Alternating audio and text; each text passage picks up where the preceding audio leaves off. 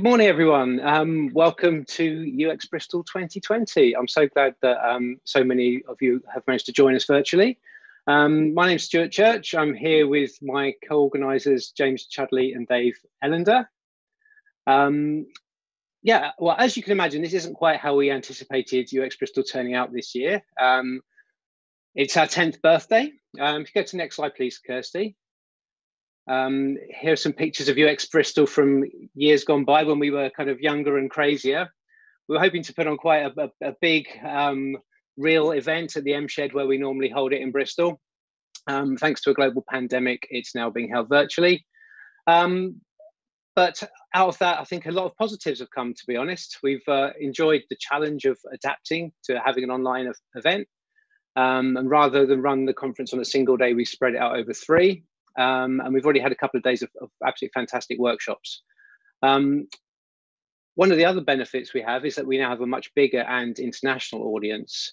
So as well as some familiar faces who we know are watching, I'd like to take this opportunity to welcome a few of you from further ashore. I know I've got people from as far afield as Canada and Brazil and India watching. So thank you very much for tuning in. If you don't know Bristol at all, it's a very friendly and diverse city in the southwest of England. Most famous for Isambard Kingdom Brunel, and we've got a great suspension bridge. Aardman Animations, who make Wallace and Gromit, are based here, and it's the hometown of Banksy. And it made global news more recently when a statue of a slave trader, Edward Colston, was torn down and unceremoniously dumped into the river here. So Bristol's definitely a city with its heart in the right place. So on that note, one of the things that we've always prided ourselves in with UX Bristol is putting on a very friendly, diverse and supportive style of conference. And we've been sort of fairly informal as well as we've gone along. This is obviously going to be a little bit harder to kind of replicate when we're scattered all over the world. If you just skip to the next slide, please, Kirsty. So we do actually have a code of contact. So obviously got a YouTube stream, and there'll be an opportunity for people to comment and ask questions, and we'll put questions to the presenters at the end of their talks. But we do ask you that really just to be kind of positive and encouraging and respectful of people within the chat, and we don't really tolerate any form of harassment or abuse. So yeah, let's make it fun for everyone, please. And above all, I just hope you really enjoy the morning. So I'd just like to hand over to James now for a word about our sponsors. Thanks, Stu. And Kirsty, would you mind just flipping us to sponsors? Fantastic, thanks very much.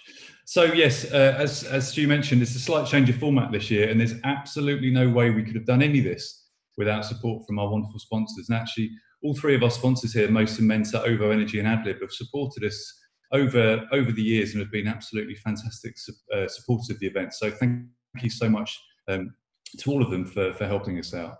We really wouldn't have been able to do this without you. There was one particular note here that Sam from Mason Mentor mentioned. They've got a new newsletter all about problems worth solving. So do check out their website on Mason Mentor to find out a bit more about that. Thank you to OVO again for your continued support. And thanks so much for helping to subsidise some additional tickets for attendees for this year's conference. That was incredibly generous and a great thing to do. And also thanks so much to Adlib for your continued support, and also for the series of blogs that you've run over the years to help promote both the speakers and their talks. So thanks so much to all of our sponsors. Kirsty, would you mind just... Okay, so you can't have a Zoom call these days without having a mirror board. I think we're all aware of that. Hopefully that's not, the Zoom call isn't all, making your computers churn too much. But we've created a mirror board. For those of you who signed up through the meetup, you should have received an email, I believe, last night or this morning, with a link to the mirror board, which we're calling more of a smorgasbord because it's a buffet of delights. Normally, when we're in the M Shed in Bristol, we have all sorts of things going on. We have a jobs board. We have a board where you can sign up if you want to be a mentor, or if you're a mentee, if that's a word, looking for a mentor, and all sorts of things like that. So we thought, well, how can we kind of try and recreate a little bit of the essence of the M Shed where we normally hang out this time every year? And you can do all of those things within this mirror board. We've got loads of photos as well that I've dug out from the archives. So that will give you a sense of what the event's like. In addition to the mentoring and jobs, the mentoring board, we've also got a jobs board. So if you're looking for a job, please let us know on the board. Also, if you're advertising vacant positions, please let us know on there as well. So that's been a great way in the past for people to pick up jobs. I'm sure over the years, over the 10 years we've been running this, lots of people have ended up with new careers from UXBristol, which is a brilliant thing. The other thing we'd love you to do on the Miro board is to introduce yourselves so we know who you are and what you do all day. That'd be great. We've also got a world map, and we thought it'd be great if you can tell us where you are on the world, within the world. That'd be absolutely brilliant. So there's all sorts on there. Do take time whenever you like just to have a browse around and explore the board. Okay, Dave, I think over to you to talk about the shop.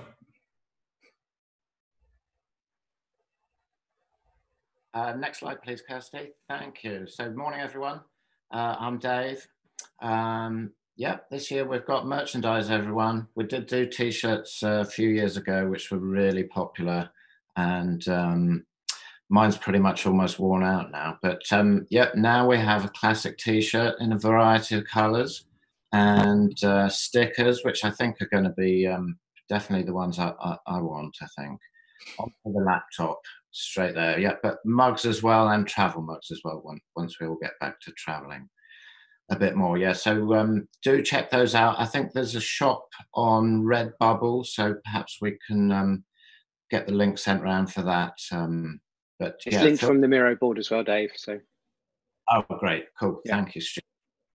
But of course we're not really here to be pushing products on you. You know, these are just here if you want them. What we're here for is the short talk. So if we could get the short talks up, Kirsty, that'd be great. Thank you. So yes, so today is actually the third day of UXBristol this year. Normally it's just a one-day event, but we've had a couple of days of workshops yesterday and the day before with Jesmond, Errol, Effie, and Steve. Perhaps some of you came to some of those workshops. Really good workshops that we've had. But today is the short talks, and we're really happy to put on 5 speakers for you today. And we're going to kick off with Sam, who's going to talk about storytelling, which I'm really looking forward to. I particularly think stories are the way we understand the world. So if we know a little bit about how we tell stories and understand stories, then we can understand a lot of how people experience the world. So really looking forward to that one. A bit later we've got Candi, and Candi is a content designer, and of course what she's interested in is, do people understand the content that they're reading? 10:45 we've got Rita, who is talking about service design. I think that probably speaks for itself, but then 11:15, Knowles has a talk called The Stoic Designer, and I think we probably all experienced that thing where designs don't quite come out how we perhaps want them to, and what do we do about that? So interested in that one with Joe. And then very last up is John, who's dialed in from America, and he's talking about creating a design integrated business to build digital products that win, and 6 best practices to get you there. So that's going to pack a bit of a punch, I think. So so that's what we've got for you today. So looking forward to this. So I think it's with great pleasure that I'm going to introduce Sam now. So let me just bring this up on screen. But so Sam has worked in the civil service since 2015 in a variety of departments and digital roles. She's currently head of digital at the Cabinet Office's National Leadership Centre, and has previously worked in local digital collaboration unit at the Ministry of Housing. So that's quite a place for you to work there, Sam. Yeah. So housing communities and local government. Sorry, I'm misreading that. Yeah, so she's previously worked at the local digital collaboration unit at the Ministry for Housing, Communities and Local Government. God, what do they call these ministries these days? And really what that's about is helping councils around the country to improve their digital services for the public through the provision of the local digital fund. And she's acting as a consulting product manager there. So yes, without much further ado, I will hand you over to Sam. Hello. Thank you everyone for the introduction, and thank you for having me today. It's a bit daunting. I can't see anyone's faces, so I don't know if I'm making sense and things like that. So please make the organisers aware if you want me to reiterate a point or to explain something further, but there will be time for questions at the end. So yeah, like I was introduced, I'm Sam. I work in the civil service. I've been in the civil service for 5 years now. Before that, I worked in marketing and advertising and bits and pieces like that. So as you can imagine, moving into the civil service has been a bit of a culture change, which is one of the reasons why I've started thinking a lot about storytelling. Because within the civil service, obviously, we work for the government and we deliver services for the public, but we are also policy and general professionals who gather evidence and make it available to ministers so that they can make decisions about policy. Within that means that we're quite constrained in what we can do because there's lots of governance around us, and rightly, because we're spending public money and we need to make sure that the decisions around spending that public money are the right ones. So part of what I do working in digital is to make sure that we're not just delivering great digital products, but we're also making sure that we're getting value for money and we're doing the right things. So there's lots of bureaucracy, there's lots of report writing, there's lots of governance structures. And what I found coming from an advertising and marketing background is that within government, we have all of these structures, but they are so rigid. And they're so based on giving people assurances that we're doing the right thing that they don't actually hold the power within them to spread out and to inspire other people and to pass on knowledge so that they can learn from what you're doing and learn from your mistakes. So while I've been working in government, I've started writing a lot more on Medium and sharing blogs and things like that, because it feels important to not just do the governance side of things and have the information shared over here in an inaccessible way, but also to spread the message. So I started thinking about how we use stories to do that. And in January, I delivered a workshop at UK GovCamp, which was popular and was about how we tell stories using a children's book. So I've got my children's book here. And we're going to do some reading this morning using The Tiger Who Came to Tea. Now, I know that there are some people from around the world here today. You might not know The Tiger Who Came to Tea. I think it's fairly well known in England and Canada. But elsewhere you might not have heard of it. But hopefully that shouldn't be too much of a problem. So we're going to talk about the most simple way of telling stories and how they apply to the kinds of projects that you might be working on as a digital UX professional in whatever business. So we're going to be talking.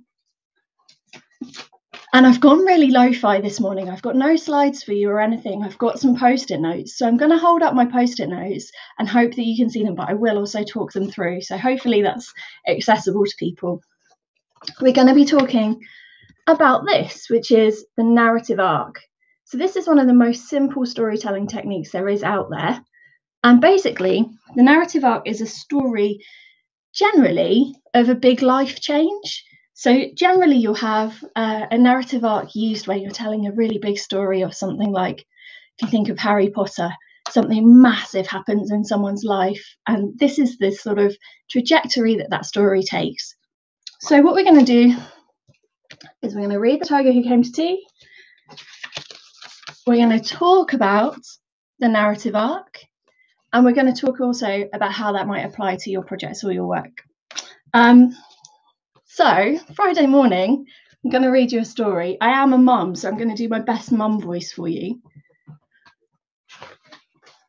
So the narrative arc starts with this bit down here, which is called the exposition.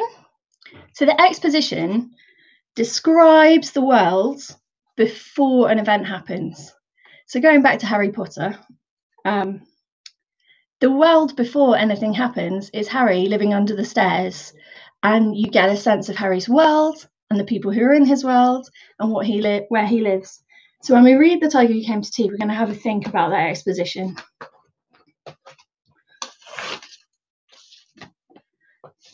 Ugh. Once there was a little girl called Sophie, and she was having tea with her mummy in the kitchen, and suddenly there was a ring at the door. And Sophie's mummy said, "I wonder who that can be. It can't be the milkman because he came this morning. And it can't be the boy from the grocer because this isn't the day he comes. And it can't be Daddy because he's got his key. We better open the door and see." So in our exposition, we've got a sense of what the world was like before the story takes place.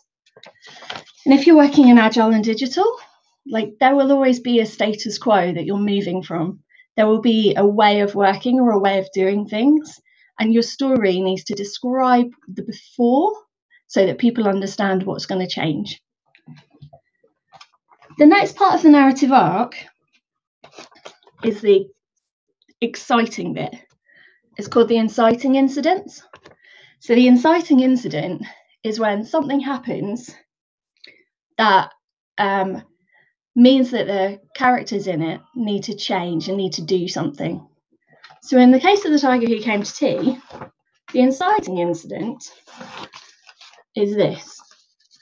Sophie opened the door and there was a big, furry, stripy tiger. And the tiger said, "Excuse me, but I'm very hungry. Do you think I could have tea with you?" And Sophie's mummy said, "Of course, come in." So the inciting incident compels the hero, which is us in the story, to an action that leads to change. So the inciting incident in The Tiger Who Came to Tea is a tiger turning up at the door. The inciting incident in Harry Potter might be Hagrid turning up to tell him he's a wizard. Either way, what we've done so far is we've explained the world as it was, and then we've explained something that's meant that things have to change. So if you work in UX, you might find that you're working on a website and you discover that loads of people are dropping off at one page and you want to change that. If you're working in government or in local government, you might find that someone's written a report that tells you must do better, and then you need to do something to change it. So you've got the world as it was before, and then an action that compels you to change. So after inexplicably inviting a tiger in to tea, because, of course, come in, Sophie's mummy said, "Would you like a sandwich?" But the tiger didn't just take one sandwich. He took all of the sandwiches on the plate and swallowed them in one big mouthful. Oh, and he still looked hungry, so Sophie passed him the buns. But again, the tiger didn't just eat one bun. He ate all the buns on the dish, and he ate all of the biscuits and all of the cake until there was nothing left to eat on the table. And Sophie's mummy said, "Would you like a drink?" And the tiger drank all of the milk in the milk jug and all of the tea in the teapot. So after our inciting incident, we know that something has to change in the world. And what we have in the narrative arc is this section here, which is called the rising action. And the rising action essentially is where something leads to something, leads to something, leads to something. It's when the forces of change begin their work. And actually, if you think about it in terms of The Tiger Who Came to Tea, he has some sandwiches, has some buns, he has some tea, has some milk, and then, as we'll see, he goes on to eat all of the rest of the food in the house. When we work in Agile, we work in sprints, and the purpose of our sprints is to learn something in a set period of time that affects what we're going to do in the next sprint. So essentially, we're learning, we're synthesizing, we're moving on, and that is very similar to our rising action. It explains the journey that we're going on and explains why we've taken the decisions that we've taken. So when we're using the narrative arc, that rising action is very similar to our sprint process. Now, the tiger eats a lot of stuff, so I'm going to jump over all the stuff he eats, because it's quite a lot. But by the end, the tiger has drunk all the milk and all the orange juice and all of Daddy's beer, and I'm not sure why it's Daddy's beer, should be everyone's beer, and all of the water in the tap. Oh, there he is, drinking all the water in the tap. And then, because he's a cheeky tiger, oh, just want to check you can see me because my computer did something. Okay, because he's a cheeky tiger, he eats all the food in the house and then he says, "Thank you for my nice tea. I think I better go now." And he went. So he eats all of the food and then sods off. And Sophie's mummy said, "I don't know what to do. I've got nothing for Daddy's supper. The tiger has eaten it all." I'm not sure why mummy needs to be responsible for the supper. However, what we see here is a crisis. So all this action, all these decisions and all of the rising action that we've just been through takes us to a place where suddenly we find that we don't know what to do. And I have definitely been in projects where that's been the case. So we might find that we are working on an alpha which we decide is not fit for purpose and that we need to throw it away. We might decide that the hypothesis that we're working to doesn't make any sense anymore. We need to go back to the drawing board. Or, as often happens in government, we might find that we get blocked by something. Either the money might run out, or we might meet a senior who doesn't agree with our way of working, or who doesn't understand it. We might meet a crisis point where we don't know what to do, just like Sophie's mummy. She doesn't know what to do about dinner. So, Sophie also found that she couldn't have a bath because the tiger had drunk all the water in the tap. Now, they did a cartoon of Tiger Who Came to Tea on TV at Christmas, and ahead of it, one of the water companies in the UK said, "Don't worry, it's not possible to drink all the water out of the tap, so just rest assured, you're not going to run out of water if a tiger comes around. If you've probably got bigger problems if a tiger does come around." So, Sophie's daddy then came home.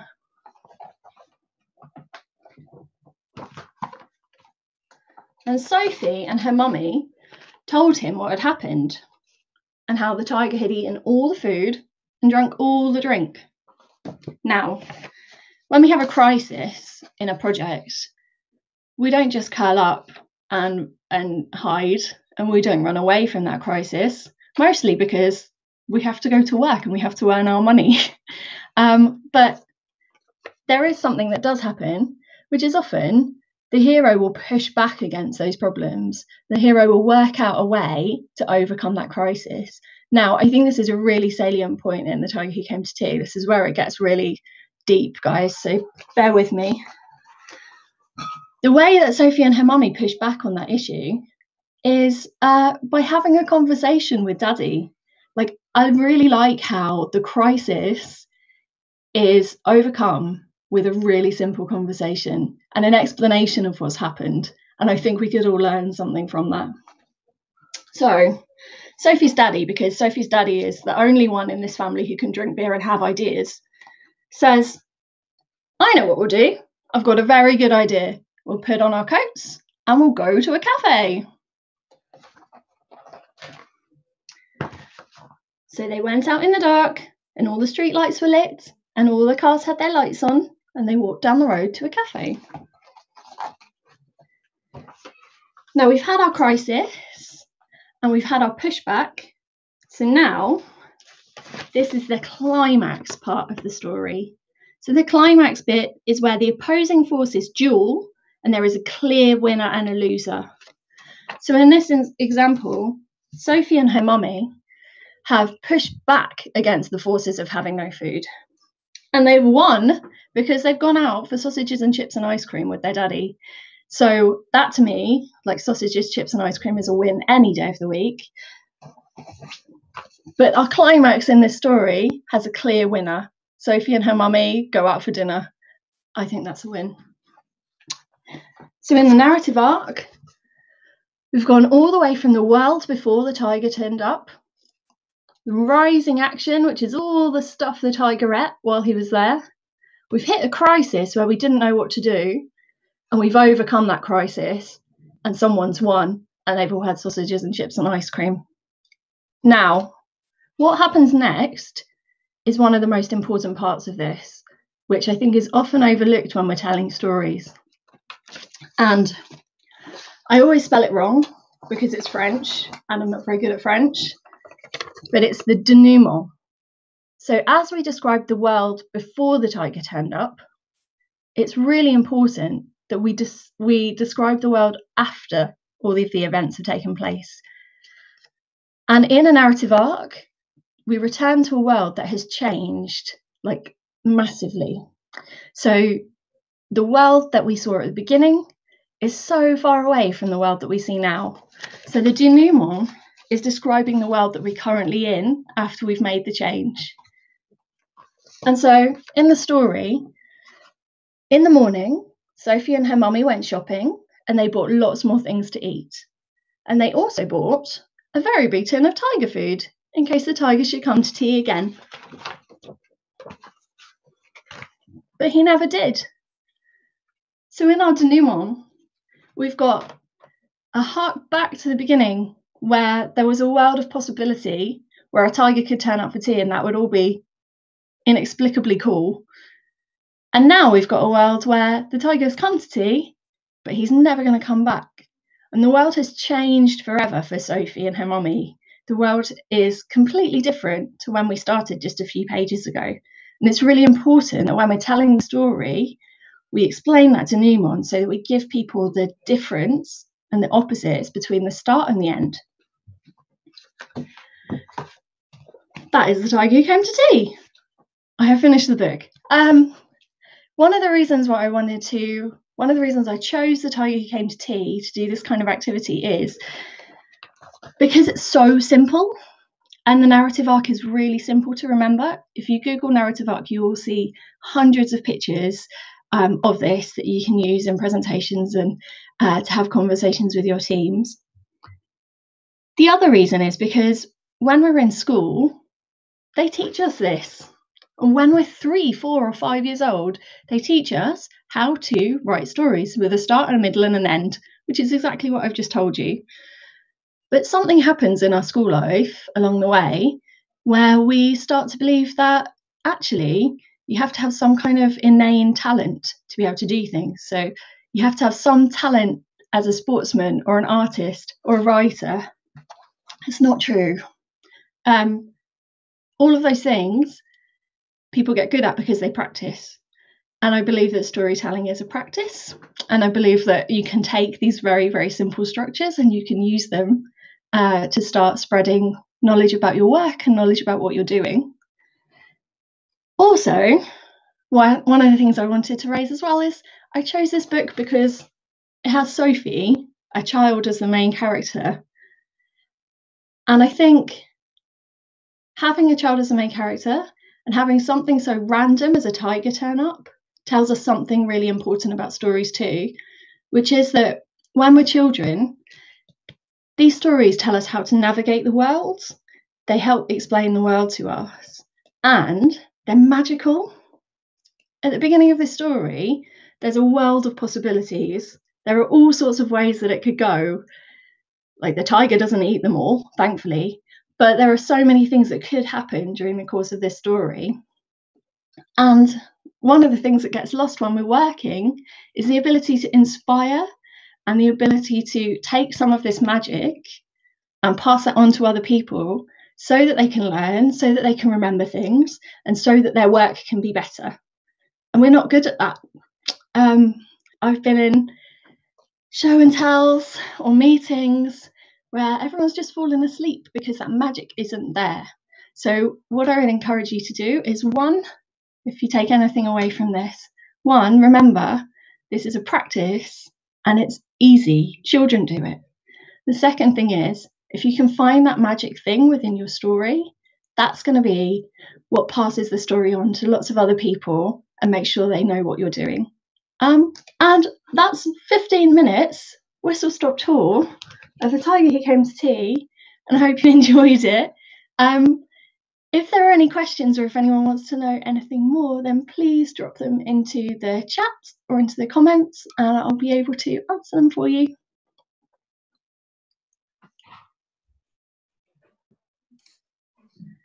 Thank you, Sam. Hopefully you can hear me. That was absolutely fantastic. That was brilliant. It was really nice to be read a book this time in the morning.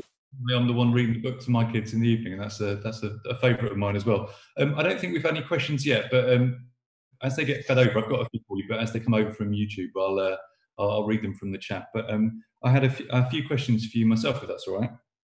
Yeah. Do you have any? I love that idea of finding the magic in the story, and sort of that becoming the thing that gets retold and retold and retold, and sometimes interesting and fun to see how that gets changed, or whatever, and then it comes back to you.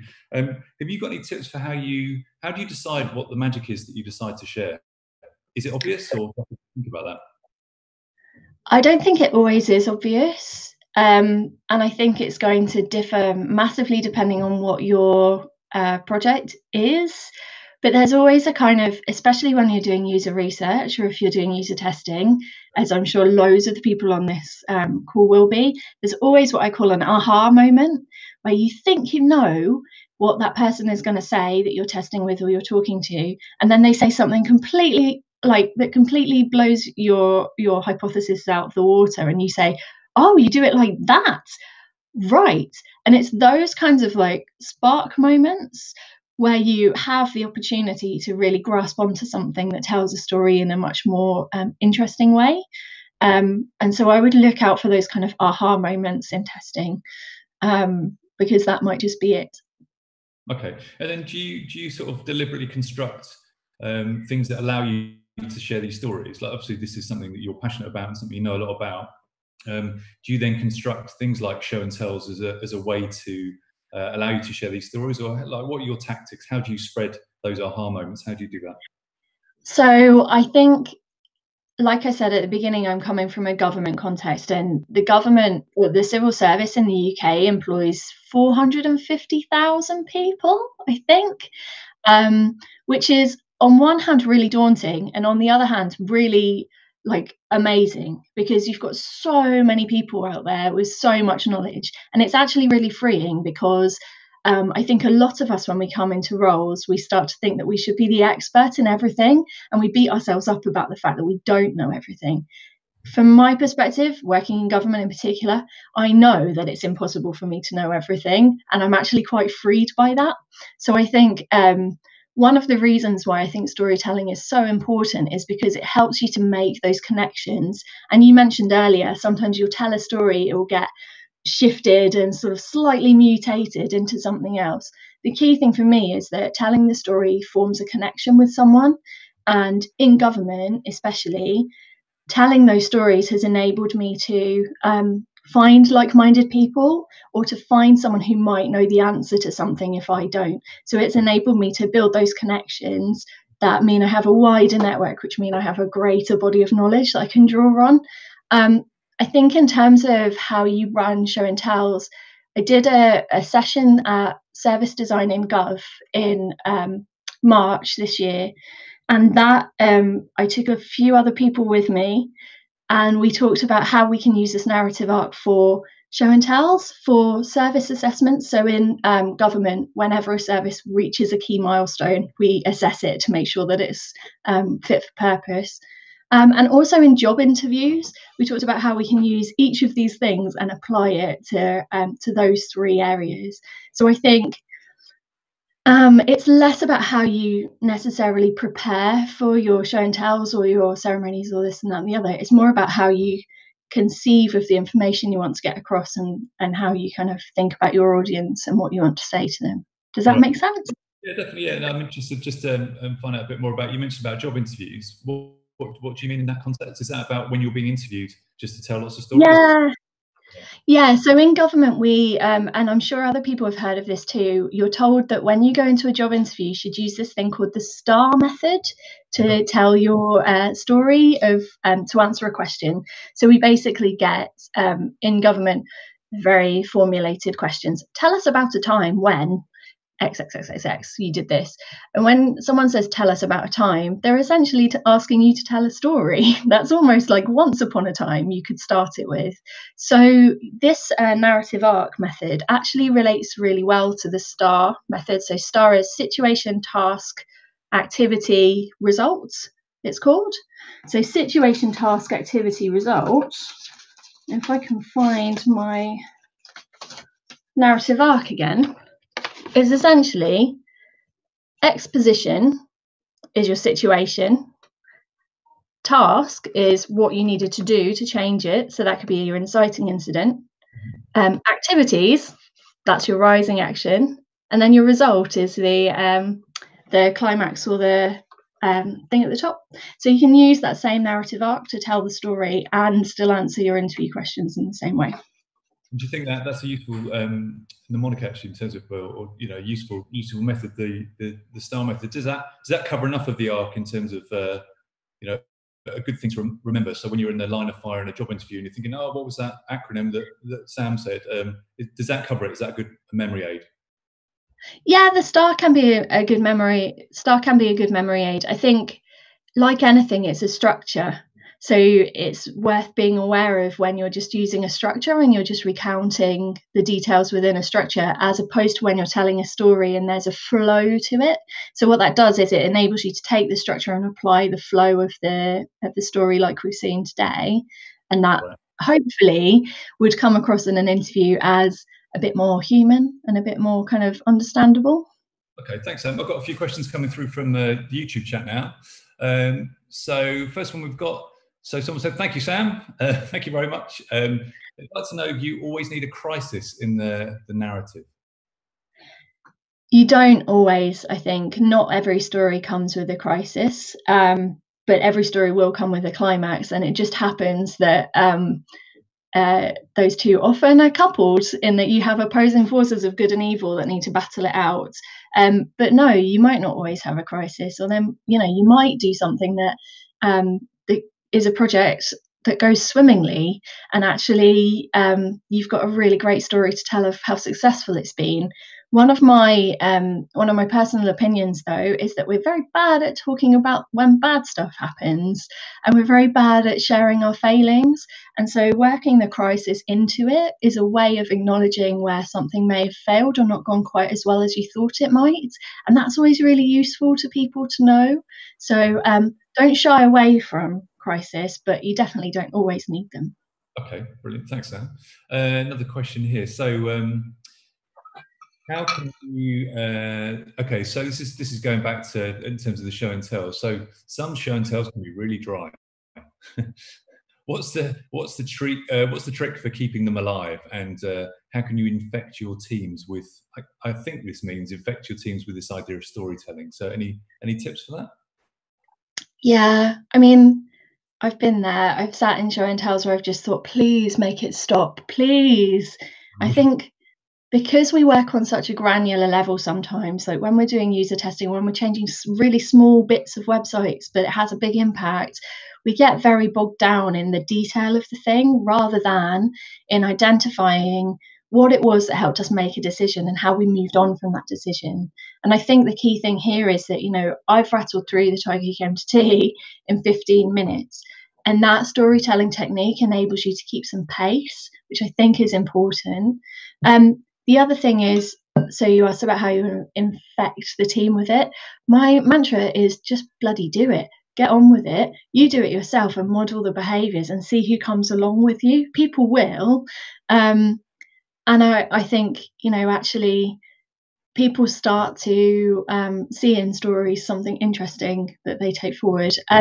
The other thing I would say in show and tells is people have a tendency to be very linear in their narrative. So they think about what happened on a timeline as opposed to what happened in a narrative. And we know that Agile doesn't really work on a timeline. It curls and it goes back on itself and it learns from itself. And you might find that you've got into a sprint up here, but you've learned something back here, which informs where you go next. So it doesn't work on that, like, week 1 we did this, week 2 we did this, week 3 we did this, week 4 we did this. It doesn't always work that way. So I would think as well about how you break up the story that you're telling, and don't just tell it as the time passed, if that makes sense. Like, actually think about your narrative. Hey, so I don't think there's any more questions. Just everyone else on the any volunteers, if there's any more questions, do fire them over. I think we've probably, no, it looks like they've dried up. Maybe we've got a couple more. I have one more question actually, just if that's all right. How you were saying about just get on and do it, and do you sort of talk about the importance of storytelling, or do you just focus on telling stories? And you know, how much do you kind of share this idea at work, or do you just do it and hope that people kind of follow suit? A bit of both. So this is now the fourth talk that I've given on storytelling. But I bang on about it all the bloody time. Like, there is a bit of, as people on this call will probably understand, like, there's a bit of tenacity needed to work in this field. Like, you end up saying the same things again and again and again. And I think partly it's demonstrating through doing, and partly it's explaining why you're doing. So I do a lot of working in the open. I write a lot of blogs, and I just started a newsletter about writing week notes and bits and pieces. So I think it's a little bit of both, to be honest. But what I think you'll find is, like I said, the people that are interested will follow you, and then they will talk to someone else who will follow you. So you're never going to get everybody involved, but if you get a few, then it does start to kind of snowball out a little bit. Brilliant. Thank you, Sam. I think we're probably going to need to wrap it up now, but just you mentioned your writing and your week notes and your newsletter. Where can people find out more about you and read that stuff? Yeah, so I have got my iPad. If you head to Medium, I am Stamantha on Medium, but if you do a search for The Tiger Who Came to Tea, everything that I've talked about today, I've actually written down into a workshop that you are very welcome to take and use and run with your teams.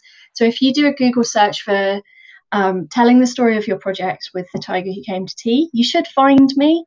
I'm also on Twitter. I'm Stamantha on Twitter. So if you follow UXBristol, you should have seen me tagged into some tweets. So yeah, I share things on there, and you can sign up to my newsletter from there as well. Great. Well, thank you so much, Sam. It's been fantastic. Thank you very much for doing that. Thank you. Thank you, everyone.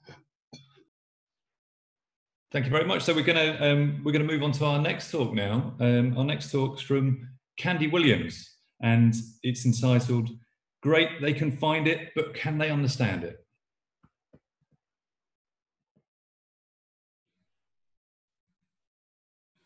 So hello, I'm Candi. I am a content design manager and content strategist at Nationwide.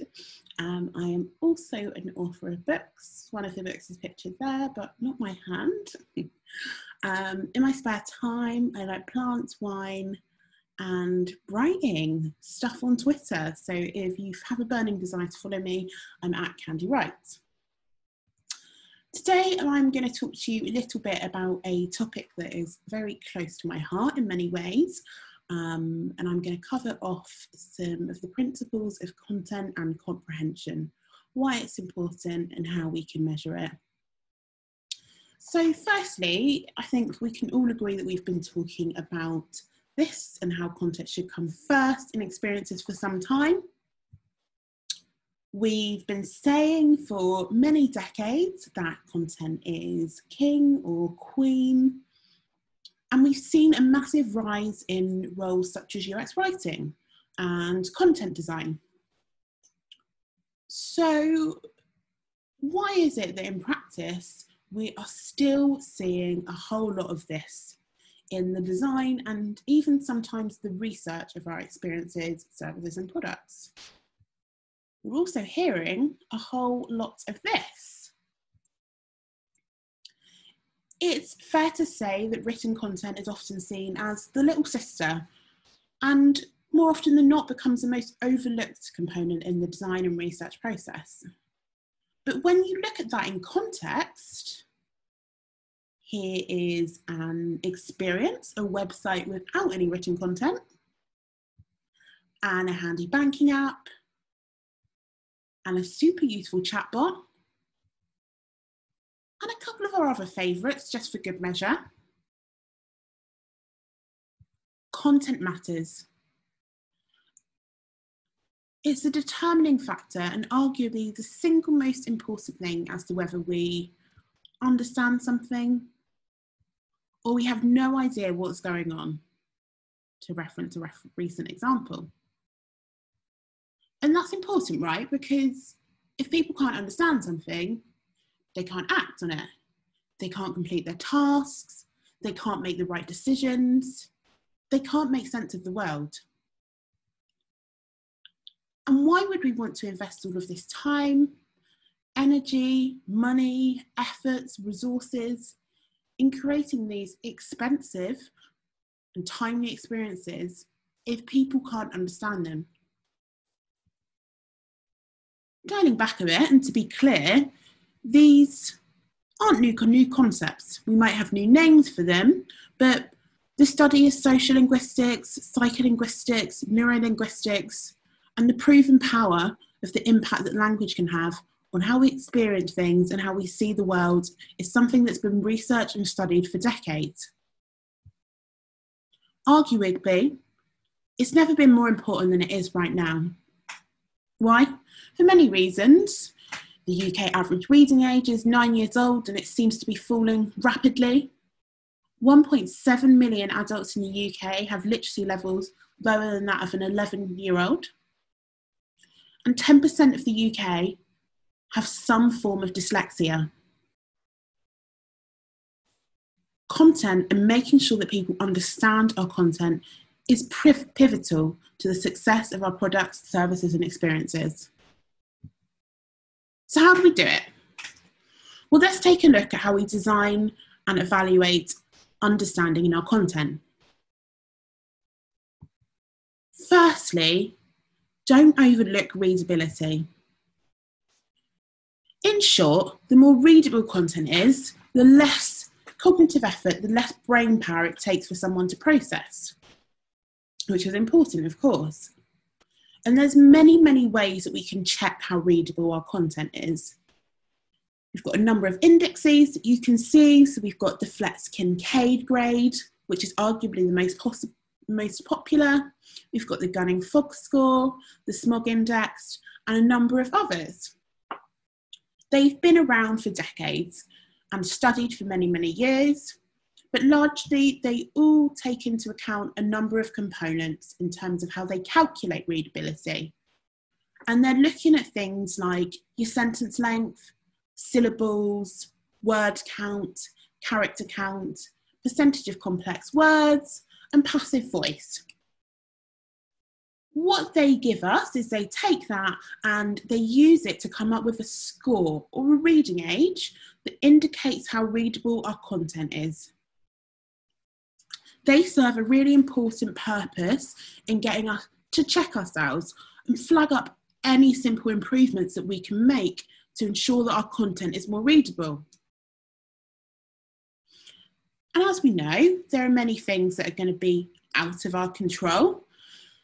Things that might be prescribed to us, things that we have to say. There might be some instances where it's unavoidable to have a longer word count.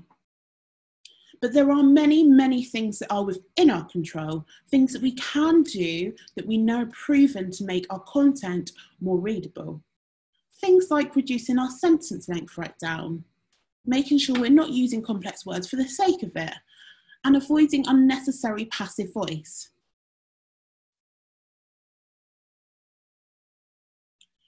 Readability is important for a number of reasons, and one of those, as we touched upon before, is that the average reading age in the UK is 9 years old.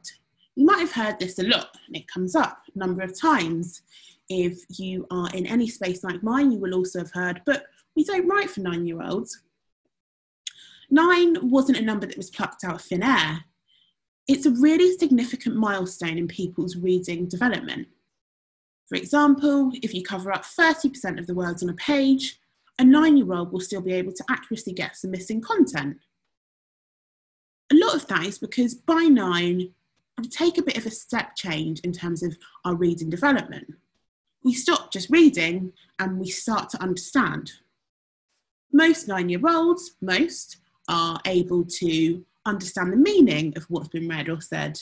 They can start to read between the lines and pick up on irony, tone, metaphor, point of view. And they can read most uncomplicated words with confidence. A really important point is they're starting to recognise simple words just by their shape, so the cognitive load is reducing. Interestingly, if you look at reading development after 9 years old, it's relatively steady in comparison to the massive changes that happen in those first 9 years.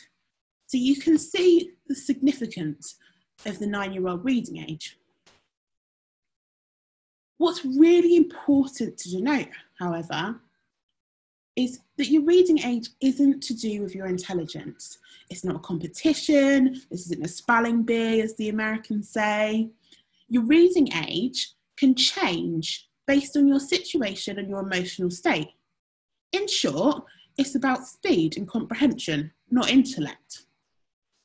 For example, your reading age might be completely different if you're carrying a baby in one arm and a bottle in the other, or if you're looking at a small screen. There's even been studies to suggest that having a cold can affect your reading age. It's a really important distinction, especially when we're talking or working with stakeholders who might think, well, my product or service isn't targeted at 9-year-olds.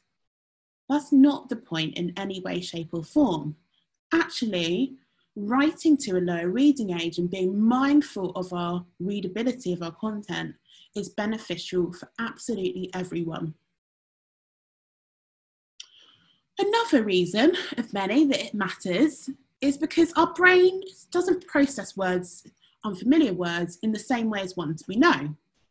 So how we process information is largely based on two factors. So how often we use a word and the age in which we learnt it.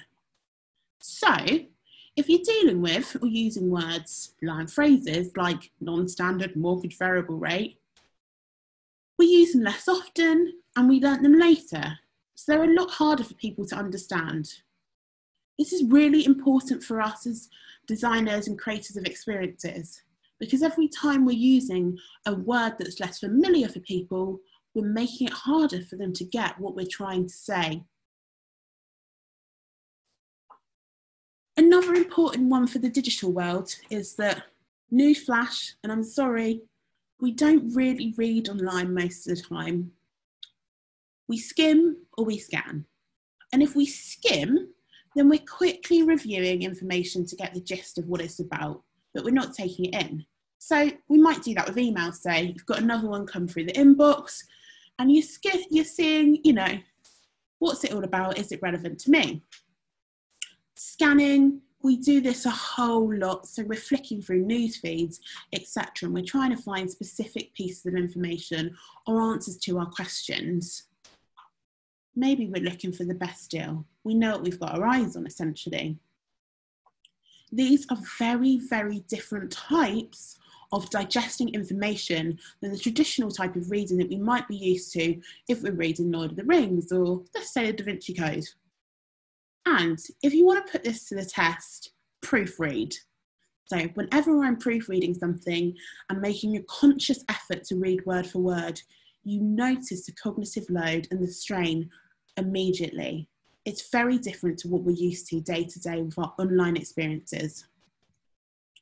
So too long didn't read. If for whatever reason you switched off or you were busy skimming or scanning something else, here's some principles to keep in mind to help make your content more readable.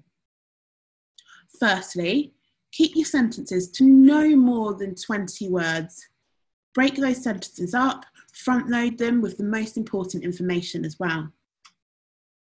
Avoid using passive voice as much as possible. It's not a hard and fast rule, but generally it's simpler for people to understand if we're writing in active voice. So we're putting emphasis on the subject sitting. So for instance, Candi did a talk on comprehension, not the talk was delivered on comprehension. Another really important one is use people's everyday language, the language they know, they understand, they use, that they're searching for, that they're looking for. If you don't know it, find it out, and we'll touch upon some ways to do this shortly. And don't use big words when simpler, smaller ones will do just fine. It's not big and it's not clever. There's been so many studies to show that even with lawyers, doctors, people who are used to complex jargon all day, every day, clarity always wins. And never ever assume understanding. If in doubt, test it out. As you all know, we're not our users. And if I had a penny for every time that I'd been surprised by comprehension testing, I'd have a lot more houseplants than I do right now. So, if readability is about knowing what something says, comprehension is about knowing what it means. There tend to be 3 levels of comprehension, in a nutshell. So you've got the surface level of comprehension, which is literal comprehension, and that's literally understanding what something says. So you might be able to read the words, content design is amazing, for example, but have no idea what that actually means in context. And you see this a lot in child language acquisition, hence that Y phase that people go through. You've then got inferential comprehension, which is where you're reading between the lines more, and you're drawing on prior knowledge to gain patterns in meaning, applying what you know to what you're reading. And this is where mental models come in a lot. And then at the highest end of the pyramid, you've got evaluative comprehension. So this is when you're bringing in and applying your own thoughts and beliefs to what you're reading or hearing, which brings to the forefront all kinds of connotations. This is incredibly important with inclusive language and tone. Just one word can mean and trigger so many things to so many different people. So it's really important that we're thinking about the way our language makes people feel. So how to measure comprehension? I'm going to run through a few of my favourite ways of measuring comprehension. Firstly, the closed test. So closed tests were designed to measure comprehension. And with a closed test, you essentially blank out every 6th word of a passage of text. And if people get 60% of the blanks right, it gives you an indication that they have a good general understanding of its meaning. However, we found this really, really useful to identify synonyms in people's everyday language. So a few examples would be on gaps where we've had words like ordinary, we found that most people would replace it with normal, which makes complete sense, right? Because it's a word people probably heard earlier in life and they use more often. Similarly with cash machine, they might replace it with words like cash point. Again, a word that they're more familiar with or use more often. And we've seen the same with things like upgrade and extension. Another way of looking at comprehension is using a trusty highlighter test. So with highlighter tests, users are asked to highlight certain parts of the text in different colours. And they might be highlighting to represent a number of things. So this could be which part of the text are clear, which parts could be clearer, which part of the text make you feel confident or less confident in our service, which parts of the text are friendly or formal. This is really useful because it gives us a good indication of any themes or struggles with people's literal and inferential comprehension of our content. It's really good for literally highlighting any red flags or things that you need to go away, relook at and iterate on. You can also pair it with some quote interviewing, so you can dig a bit deeper onto the responses that people have got. So you've got the what and the why. Reaction testing. So this is an adaptation of Microsoft's product testing methods, which is really good for getting a deeper understanding into how people feel about the content. We've previously done it in lab testing with cards, but it can be adapted as part of surveys or remote testing. Typically, you would select a wide range of words that might well align with hypotheses that you have about the content. For instance, you might have too long or friendly, formal, helpful, confusing, and a number of others. What's really useful, we found, is that by having the cards and letting people take control in that way, it reduces the impact of them feeling like they're perhaps going to offend content that's been written, or they're saying something face to face that maybe isn't what they perceive that you want to hear. And we found it kind of elicits some really useful themes and honest results. Recall. Good old recall, you can't beat a bit of it. So recall is where you're prompting users to play back or recall the understanding of the content that they've seen, read, heard. And it's a really good way of getting a true understanding of people's actual understanding by inviting them to play it back in their own words.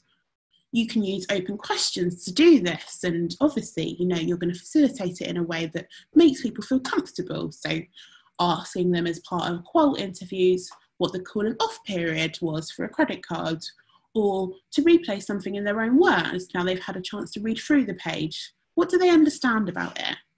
It gives you a really good perspective of how much people are actually taking in. Which bits are they skimming, scanning? Which bits are they linking back to their own evaluative meaning? It's a really, really useful tool that should never be overlooked. Finally, in the toolbox, copytesting.com. This is a really useful tool I've been using lately, especially now we're in remote times. And it has similar functions to a highlighter test, but also asks a number of open questions. And you can set these, or you can choose from some really useful questions that they've got about things like people's first reaction. Why are they highlighting things as clear or not very clear? The questions really help get the full picture, so getting people to think about the why as well as the what that they've highlighted. So there's things like, as you can see, someone rated this block of text as poor because it's full of jargon, or good because it interested me. How they work is they come together to give you a clarity score, which is based on how clear your content is, and a care score, which is based on how relevant it is. These can be done at scale as well, so they're a really useful tool that anyone can use easily. Okay, so there's some of the tools covered off. Here's some things to think about when you're testing for comprehension. First things first, facilitation and framing is even more important with comprehension testing. No one likes a spelling test. The word alone can trigger all kinds of feelings for people. So make it even clearer than you would normally that you're not testing them. If anything, they're testing us and helping us make our content clearer, more useful and easy to understand for people. This has been a really interesting challenge when doing some of these methods remotely in terms of how we frame them. When you're facilitating, you've got the body language and you know the right things to say, etc. So we've had to pilot and test and learn to make sure that we're framing these methods to make them not only as clear as possible, but to make people feel as comfortable as possible with what they're being asked to do. Secondly, give people space and time. These methods can work well unmoderated, and we found actually that we get some really honest response from people when we're not kind of there with them and they're kind of handing it back to us. What we would do in a lab is sometimes we might leave the room for a few minutes while someone was completing one of the exercises and come back and talk through it, so they didn't feel like we were peering over their shoulder in a teacher-like fashion. Thirdly, always triangulate. So as I mentioned earlier, readability scores give an estimate.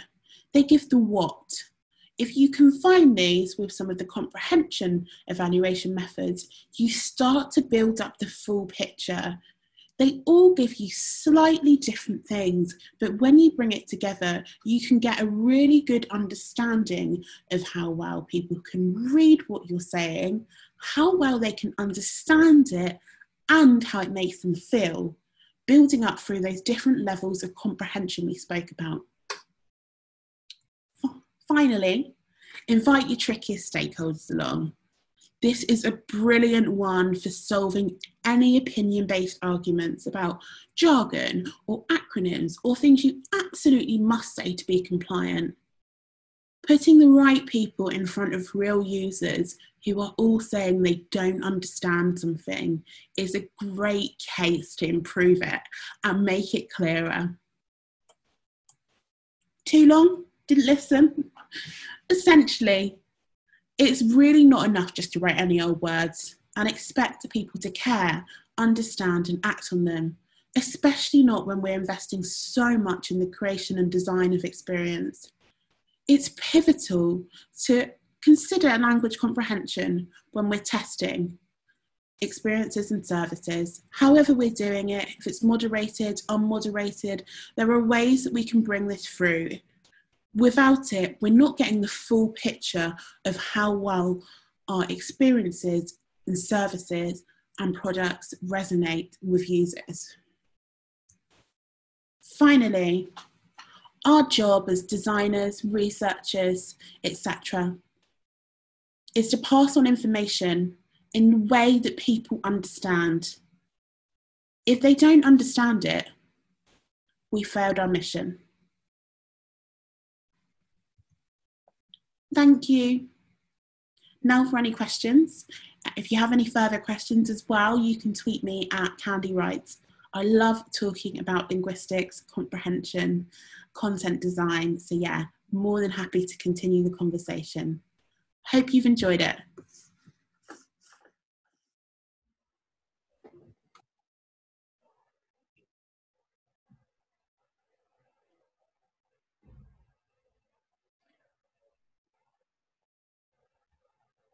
Hi everyone, thanks so much, Candi, for your fantastic talk. Thank you. And there's some questions that come through from the YouTube comments, if that's all right. I'll pass some over to you now. So, first question, where can we find your toolbox for content design? My toolbox, wow, that's a bold question.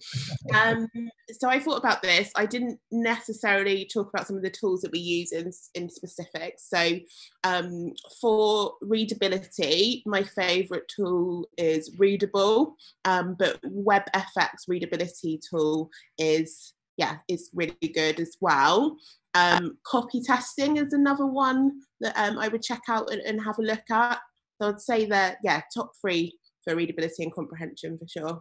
And what are they? Can they get those apps or those websites, or where can people? Website. Okay.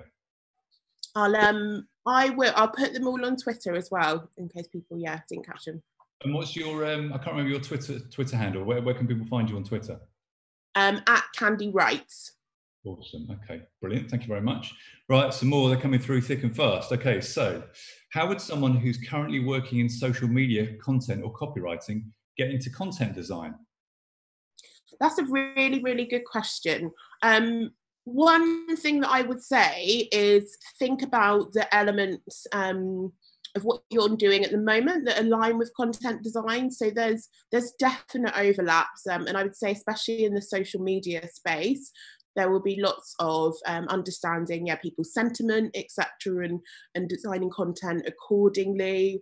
Think about how you're using insight in what you're doing, involving users, and always identifying user needs, etc. So I would start by identifying some of the overlaps. And then also there's some just really, really good content design resources. So there's UX Writing Hub, there's a content strategy podcast. So I think just listening and reading up on content design, yeah, as much as you can. And also like chat to other content designers. So we've got around 20 content designers at Nationwide, and I'm not picking on anyone, but I'm sure, yeah, many would be happy to have a little chat about the role and what it entails, and I am too. So yeah, there's lots of overlap. I came from a copywriting background many years ago, and so did lots of other people. So yeah, it's absolutely possible, and you'll probably find that lots of what you're already doing aligns with content design generally. Okay, and you were saying in terms of getting in contact with other content designers, are there any kind of meetup groups or online groups or easy ways for people to find those sorts of people? Yeah, that's a good question. Again, there's not enough content meetups. It's something we've been talking about quite a lot at the moment. Content Design London have just started doing virtual meetups, which will be good. There's a UX and content, so it's just called Content Plus UX Slack group, which is also great. So I'll join that and yeah, absorb yourself in those conversations as well. All right, thanks, Candi. So there's loads of questions coming through. You might need to dive onto YouTube after this, actually, because we're bound to run out of time and answer some questions. But another one now. So when is the most important time to check for readability? Before creating a design, during, or after? That's a good question. And I would say all three. So definitely before, like baseline and check what you've got. So you kind of know what you're pitching at. And then start to think about, so as well as the score of the readability, that's, you know, as important as some of the things that are driving that. So start to look at, you know, is it because of your sentence length? Is it because of your complex words per sentence, etc.? And then start to get an idea of where you could be going. I would say during, when you're iterating that content as well. So we will like design content in Readable sometimes as well. And then after is really important, so you can look at where you were and where you go. So yeah, all three. I thought you were going to say that. And there's another one on a similar line, actually. Let's just, it might be a slight duplicate. Let's go for it.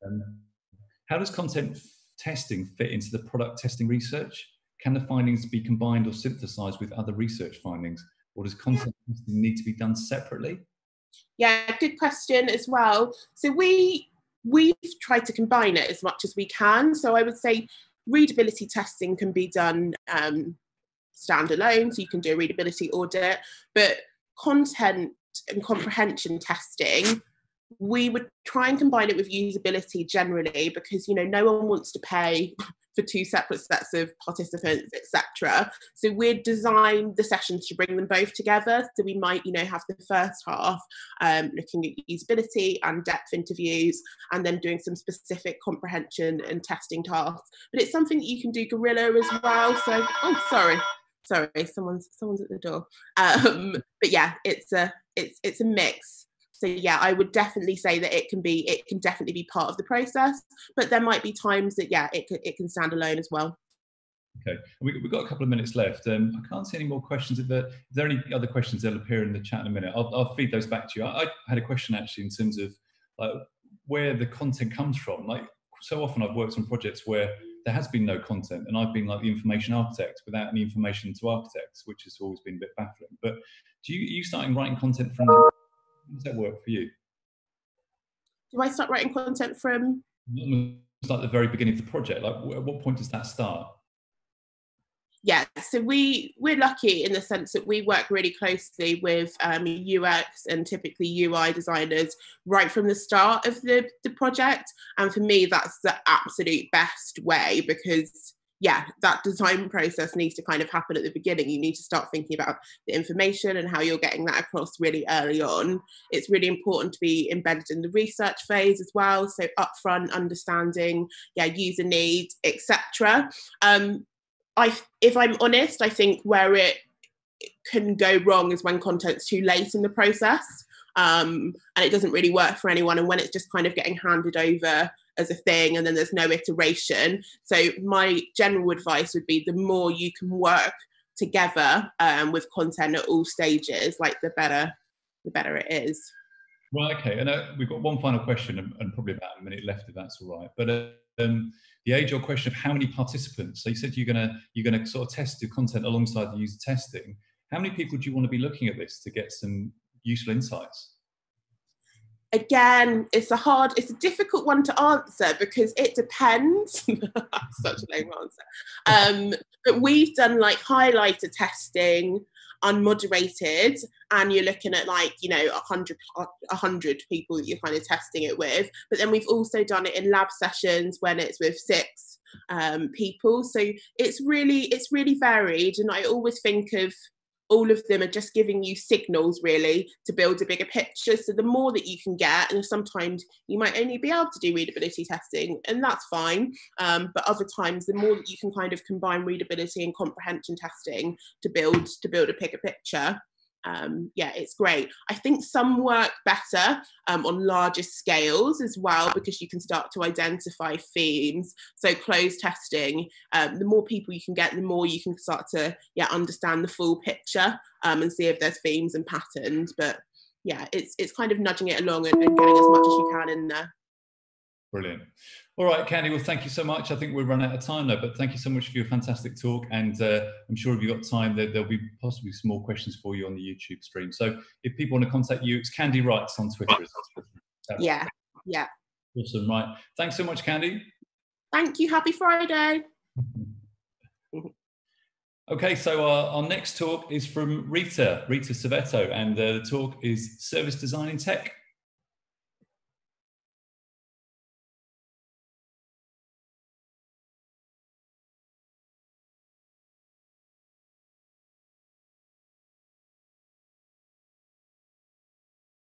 Hello, everyone. Welcome to Service Design in Tech. I'm Rita Cervetto, a service designer working at Calusa. So before we dive into the talk, I wanted to do a little warm-up exercise as if we were in the same room. Initially, this was going to be a one-to-one situation, face-to-face, but here we are, COVID in it. So what I'd like to do first is ask you to please grab a piece of paper, or maybe you can open a note on your computer. And I want you to jot down what's in your mind. This can be either a task or a thought or a feeling, something that's just right there. I'll give you a minute to do it.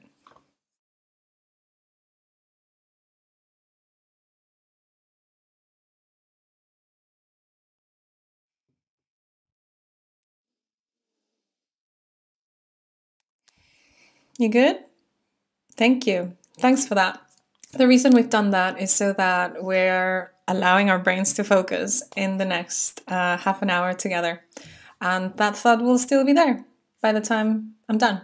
So I wanted to start by showing you where I work. This is an office that I miss a lot. I haven't been there for 4 months now. It feels like ages. So I work at a company called Calusa. Calusa is part of the UXBristol Group, and Calusa is a tech company. My main role as a service designer at Calusa is to make sure that the platform we're building works, obviously, effectively, but also it's useful to its users, both energy retailers and end users like you or me consuming energy. Our platform needs to serve millions of people, as I've said, different people. And these people need to accomplish things like moving home and sorting their energy in their new place. And what happens if someone unfortunately dies? The account needs to change owner, or how can we help users avoid debt by explaining how to manage their energy better? Energy really is quite connected to how people feel about their finance and how comfortable they are with that. So it's less transactional than what it seems on the surface. I really enjoy being a service designer in this space. But what was I doing before? So this is a picture of me in 2017. That's actually a unicorn hoodie. You can't see it, but if you put it over your head, it has a horn. Anyway, so when I saw the job description a year and something ago, this was my reality. I came from agency, I came from consultancy, from maybe smaller projects that would end eventually. Like this one, for example, as I was saying. So this is for a pharmacy where we did a piece on discovery around prescriptions. So it involved going into the pharmacy and interviewing people and talking to people in the back office and to customers, just being out there. And I loved that. We went across the country, and this is all I knew. I did similar projects for the NHS Blood and Transplant Organization and insurance at the Co-op, and just awesome places to really go and learn and try different approaches to user centricity and human-centered design. The thing is that I was worried about not having any background in energy when I saw the job description at Calusa. So yeah, I felt that I wasn't going to do it well, and I felt that all the designers that I knew either worked in consultancy or government. I just didn't know where to turn. In any case, I thought that the opportunity was really tempting, so I went in. When I went in, though, my leap of faith was rewarded. This is a little group picture of the amazing crew, the awesome, incredible crew of UX designers across OVA Group. Massive shout out to Paul Matson, Ben Garvey-Coburn, and James Cook. You're probably watching this. You're awesome, and you helped me find my feet really fast. What I found when I joined OVA was an amazing group of people, of UXers, doing work around specific touch points and specific journeys. What I wanted to do upon joining was to solve problems at a more end-to-end way, or in a more holistic way, looking at journeys that maybe touch several touch points at the same time. UXers and designers are not that different, really. So we both uncover needs, really, and we're trying to solve problems for people. However, service designers take a look at business process as well, and we take a look at other users, not only the user interacting with one touch point. I'd say that's how I see the main difference. Service designers also borrow tools from user research, from change management, from rapid prototyping with almost anything, business analysis, even theater, actually. And this, what you can see here, is my favorite method of service prototyping called body storming. I absolutely love it. It's a fancy title for acting. It can be a way to immerse yourself in the environment of this service, so you can maybe go and be a patient in a hospital to see what it's like.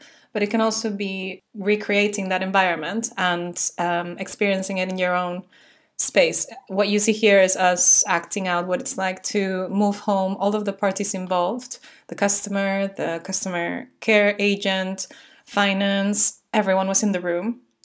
And we were playing it, the whole thing end to end, seeing where the pain points were and what the improvements could be. This is the kind of stuff that I was hoping to do more and more, but from the beginning. So it was really hard to define how to do this kind of work from the beginning, how to do end-to-end design when teams weren't set up that way necessarily. So yeah, that was a challenge at the beginning. So how could I add value? I was looking online for advice. I read some reports on the value of business in design. This is one from McKinsey. I recommend it, of course. And also the John Maeda's reports on design in tech. They're great. The challenge is that I couldn't find anything to apply. So I wanted to practice something. After trying different things, / failing at different things, I noticed that service design really has certain methods that need to change. As soon as you go in tech, they need to change. Especially research. My methods essentially needed to change to allow for two things, speed and resistance. So what do I mean by speed? I mean agile product development. I mean being surrounded by product-focused people that are thinking delivery, not necessarily human-centered design. It was very different to working in consultancy. It's a different environment. People focused on shipping product rather than asking what we need to build. Iteration and learning from working code is really good. It's great. I'm not saying that's bad at all. But it can mean that people get caught up in building. This talk from Melissa Perry is quite good. It's about the concept of build trap. She's written a book about this too. And it's when people keep asking, what's the next thing? What should we build? What should we build? And forget actually to go outside and check in with customers to see if what's being built is really, really useful. The danger of the build trap felt very real to me at the beginning, probably because of my untrained eyes to be inside a tech company. And yeah, I wasn't used to it. Resistance to do research felt like the evil twin of speed. They would always show up together. To be fair, it's not uncommon. It's not something that just happens in some companies. 40% of companies admitted to not talking to their end users during development, according to this report. But I don't trust reports, not all of them necessarily. So I wanted to sense check with colleagues, people that I work with and that I know personally. And I asked them if they thought that things needed to change in the way that designers work with product and tech. Most people said yes. And most people said that we're going in the right direction, so that's okay. And the second biggest group said that drastic change is needed. An interesting quote that I want to share with you was, as a researcher within a top-down hierarchical company that focuses on sales over user experience, it feels nearly impossible to push for more research activities. The good news is that there is method in the madness. It wasn't just crazy running towards delivery mode. What I was seeing, what I was witnessing, was people in a product team delivering code based on a roadmap. And that's the method in the madness. If you can participate in the creation of that roadmap and contributing to it and shaping it, then you can avoid the whelmies, I call them. The whelmies that a fast, iterative, agile approach can bring on to you as a service designer. You will essentially have less resistance because you'll know what happens when. I was a bit too happy with myself when I discovered this, so I thought I'd check in with someone else. I want to introduce you to Radina. I used to work with her in a previous life in consultancy. So I asked her if she thought that the only way to do meaningful research was by having a roadmap. She's currently a user researcher at N26 in Berlin. This is her take on roadmaps and research. I agree and disagree because there's two types of research. One is generative, that informs the roadmap, and the other one is evaluative, that is actually just validating whether what was on the roadmap made sense, and they go hand in hand. So while I am doing generative research, like explorative and answering big strategic questions, I'm also running user interviews just to do usability testing on things that we've researched the previous quarter. It quite messes with my mind to zoom in and zoom out of these big questions and small questions, but it's actually a good interplay, and it's good to play back to your team as well and keep everyone engaged about the big questions that are informing the vision, and also the small usability questions that are informing their day-to-day work. So is that it? Roadmaps? That's the solution to doing service design in tech? Nope. Adapting your research to fit for roadmaps is one thing. You will also find that you have to adapt ideation methods and prototyping methods, and all of the other things that you used to do before need to allow for speed and resistance now. So I've been keeping the most important thing for last. What's crucial, what I found to be most important for me to do service design in tech, was to think of the people I work with as my most important asset. They would help me find my way around the organization, and they could point out what the driving forces were around the organization to make sure I added value. Coming from agency or consultancy means that maybe, like me, you have a little bit of inertia, so you're always performing, and it's always, for the client. It turns out that when you join, you have to turn that down and listen and be open and receive feedback and meet people. It doesn't come naturally at all. So I'm not going to tell you to do it because I didn't know how to do it. I'm going to let Camila explain it in her words. I asked her what advice she would give someone like me. use your first 90 days in a new company, but I'd give this kind of advice to anybody, either joining a remote team or somebody joining in a pre-COVID situation. The first 3 months you have in a company are the best because you get to question everything and challenge everything, and nobody tells you anything. Everybody's pretty open to your feedback because you have fresh eyes and you have a new perspective on things. Ask lots of questions. There are no stupid questions, and most definitely not for the first 3 months. So ask, don't be afraid, don't be shy. Use your first 3 months. I personally used my first couple of months in doing a service blueprint. I'd recommend that approach. It worked really well, and it meant that my first batch of allies came to find me soon after I started. What I did was define the purpose and scope of the map with my amazing product director, Cassie, shout out, thank you very much. And then I conquered a massive space in the hallway of where we work, very public, where everyone walks. Unfortunately, it was on the way to the bathroom, but that's another story. Yeah, so then I stuck 4 meters of paper on the wall. And on this picture, you can see how it kept iterating. So I'd send it to print, send it back, and update it, and bring people to the wall. And it got people from customer care, from the BAs, from different parts of the business commenting on how useful a map like this could be. On this picture, you can see someone pointing at their own map. So people picked the format and made their own version. So the people that got in touch as a result of the map were not the end. That's not, making friends is important, but that's not the point. What was valuable about that is the feedback that I got from them. So Nina, for example, design lead at Calusa, spoke to me about her view on how service design adds value at different levels. That's another takeaway. I'll let her explain. She does it better than me.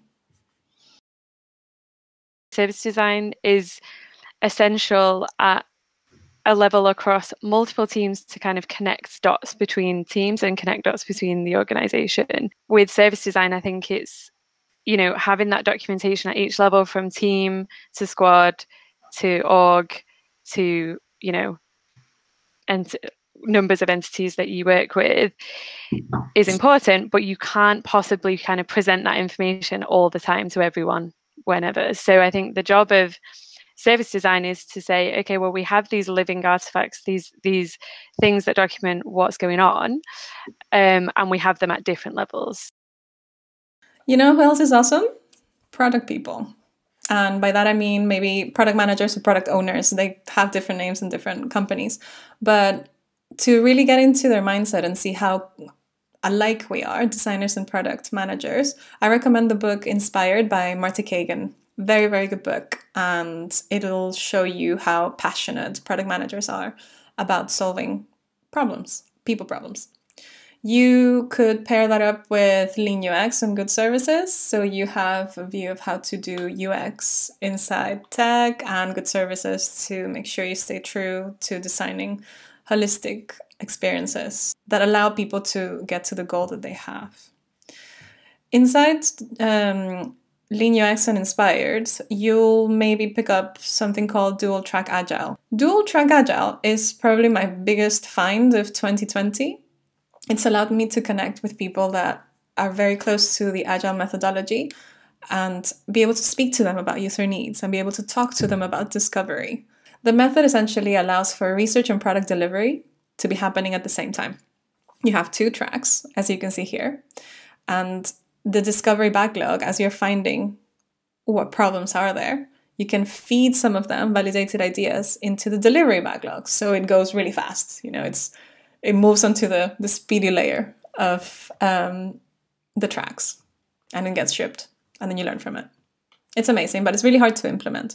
After having shared the idea with people at work, we're all talking about how we can make this happen across the company so all teams feel equipped to run dual track. If you want to know more about where Calusa or myself are headed, I recommend watching this talk from our design director. Her name's Yolanda Martín Olivas, and she used to work at Farfetch before and has loads of experience building platforms and using service design actually as a tool for organizational change. It's very interesting. You can use the shortened link as well if you want to type it in, watch it later. So I'm afraid I'm going to have to wrap it up here. What I really hope is that you say yes to a challenging role in tech in the coming months, maybe years. I hope that you feel that you can adapt your methods to different environments, so you can reshape them and make them more flexible to fit for speed and resistance. And I also have loads to learn, so please tell me what you know. Get in touch. All my details are somewhere near this video. So I'd love to hear from you and learn how to make tech more human-centered. That's all, friends. My God, this was nerve-wracking. It's over now. Thank you so much. Have a great day.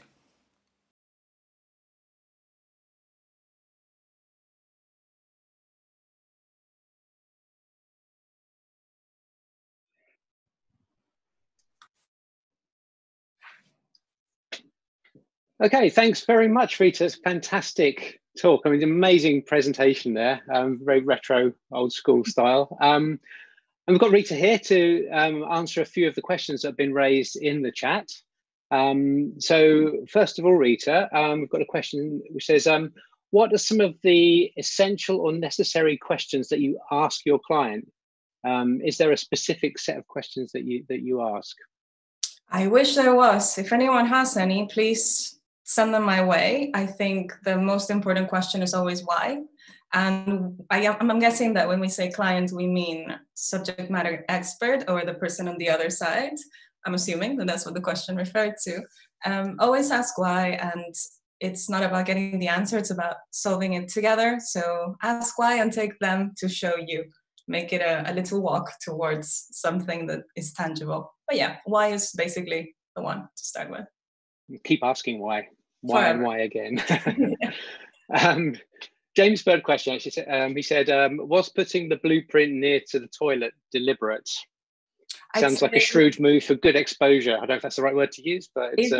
No. If you take anything from this talk is everyone goes to the bathroom, and if you have something that they need to see, that's probably the place to put it. I'm being very real. I haven't found a way to change this for COVID times, but I'm sure I'll figure something out.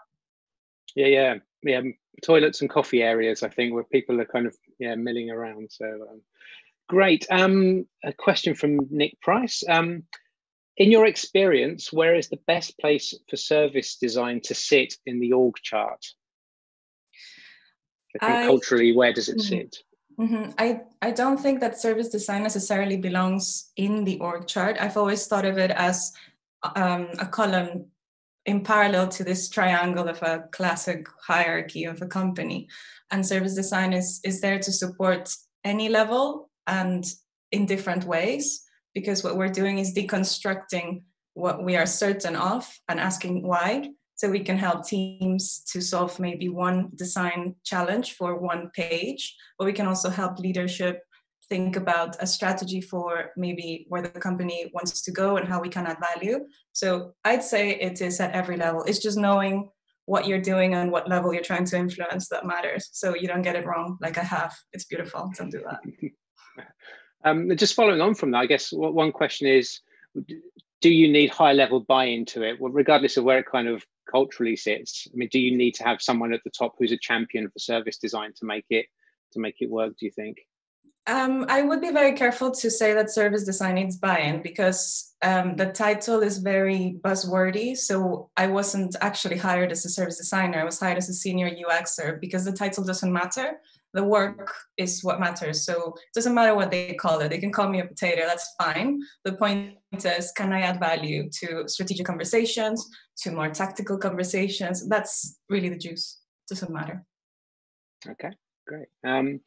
And somebody said, is there a list of resources or links that that we can share? I mean, I think that applies to all talks, and we'll probably follow up on that with some of the other speakers. But are there any resources? You mentioned some of the books. I think I've got, which was that one was one of them. Yes. So just handily to there. So can we post maybe on the Miro or something? We can put in a few key resources for people. Maybe other speakers could do that as well. That might be a useful way forwards. 100%. I've got a favorite list, and I'll just drop it on Miro in a second. Fantastic. Another question: does your service design blueprint still get used? And if it is, how has it evolved? That's a very good question. Because of COVID, I've done a video run through. As you can tell, I love me a video editing challenge. So I've done an audio run through, and it's helping people on board. We are hiring at the moment. So how do you absorb 4 meters of content? I've turned it into something watchable. In 17 minutes, you can run through it. And I guess it is in Confluence. It's being used by teams to understand and then do their own smaller version of the service blueprint with more detail. It's there. I'd say right now, this week, I'm doing a new version of it because it's already out of date. So it never ends. And how do you communicate with them about the changes? Are they kind of communicating with you to say, what's the latest, or are you kind of having to go and beat on the door and say, look, listen, I've got this, you must take notice of it? How does that work? It's a cycle. If you imagine a cycle of, hey, where can we see that blueprint? Oh, I don't know. Is it here? Oh, by the way, it's updated. This is new. So it's a conversation. There's people asking me for it and people sending me updates. And at the moment, what I'm doing is with Nina, who you saw on the talk, we're collating latest maps. So from the last 6 months, we're asking all of the designers, have you mapped anything? Can we take a look? So we make sure that we're not reinventing the wheel. It's a conversation. It's a matter of keeping it going, like the walks to the bathroom. You gotta keep them going and like blah blah blah, make it casual. It's just human stalking. So encourage people to go to the toilet, and then everything will be fine. So I mean, if that's what you take from the conversation, I think that's healthy. So it's all right. yeah, absolutely. Another question: do you include people outside the team for the acting process? I guess this goes back to the body storming. Do you want to talk? I think people may not be aware of body storming necessarily as a term. So do you want to just talk us through that a little bit about what you've done and what it involves? 100%. You can find more details on this on a book called Game Storming, which I'll also drop a link to. And body storming is role playing. You really have to read the room. You cannot ask maybe the C-suite to just walk in and put on funny hats and act something out. Again, something I learned. So I would say prep people, brief them, tell them why, tell them what. And what you do is get in a room, dress it up, put maybe this is going to represent this is going to represent that, So you're creating like your theater. And based on the brief, you just say, okay, we're going to play now. How does a person move home? You're going to be the customer. You're going to be on the call center. I will pretend to be the system that we're building. So I'll talk about the things that I am recording and I'm learning. And you'll stop at every 10 seconds because it doesn't work. When you play out a service, you'll see all the gaps and the problems and the inconsistencies. It's beautiful. It takes a while, but it's a great way to live the thing that you're building. Fantastic. One more question, perhaps. So I have a question actually, which is about. You mentioned about almost the shock of going into this environment where it's about the build trap. We must be building, and it's agile, and there's this focus on an output all of the time, compared to maybe a more of a consultancy approach where you have the freedom to kind of explore and do all this generative research. Yeah. What would you say? Can you compare those two approaches? What do you lose from the build trap, if anything? What are the constraints of doing it that way, and what are the benefits of doing it that way, would you say? If I understand your question, what is good and what is bad about the build trap? Well, compared to the build trap in that sort of agile environment where it is you're off and you're doing stuff, compared to maybe a more of a consultancy approach where you've got a bit of time to do some sort of generative research and service design, and there's not necessarily it might be feeding into some sort of prototyping and what have you further down the line. What are the kind of strengths or weaknesses of those approaches? The build trap, yeah, it's a tricky one because I think it's less about the method and more what adds value at what point. So you will need to do some discovery at one point, whether you do it fast, slow, during the build, after, at the same time, it doesn't matter as long as it happens. That's the good thing about discovery. You're spending time with the problem. That's the good thing. I'd say the bad thing about the build trap is that you're not necessarily spending time with the problem. You're spending time with the solution. So you fall in love with the solution takes on a life of its own, and then you've emotionally invested in it, and you're out with something that maybe doesn't actually solve a problem. So if you could have a bit of both, then things should go okay. Or maybe you can have like two people in the team that think that one or the other is important, so they like talk about it and make it happen at the same time, maybe. Okay, yeah, so diverse views, kind of trying to, you know, research that and find out which the best approach is to take forward. So exactly, tension for design, you want fantastic. That up to a point. Brilliant. Well, I think that's we'll stop there, but thank you so much, Rita. It's absolutely fantastic. Thank you. Brilliant. Thank you. Thanks, Stuart. Thanks a lot. Okay, so next up is Joe Knowles, who's going to be talking. His talk is the Stoic designer. So Joe's been in the field of UX research and design for over a decade. He's got an academic background in psychology and ergonomics, and he's currently working for Mensa. So over to you, Joe, to talk about the Stoic designer.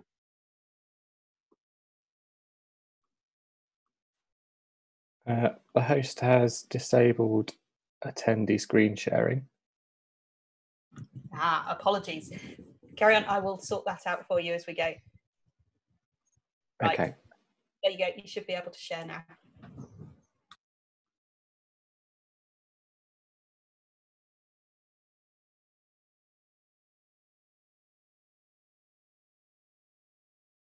Can you see that? Yep, all coming through. Okay, great. So in 2016, my life was in a bit of a mess. It was a time of great change. I had separated from my wife of 8 years.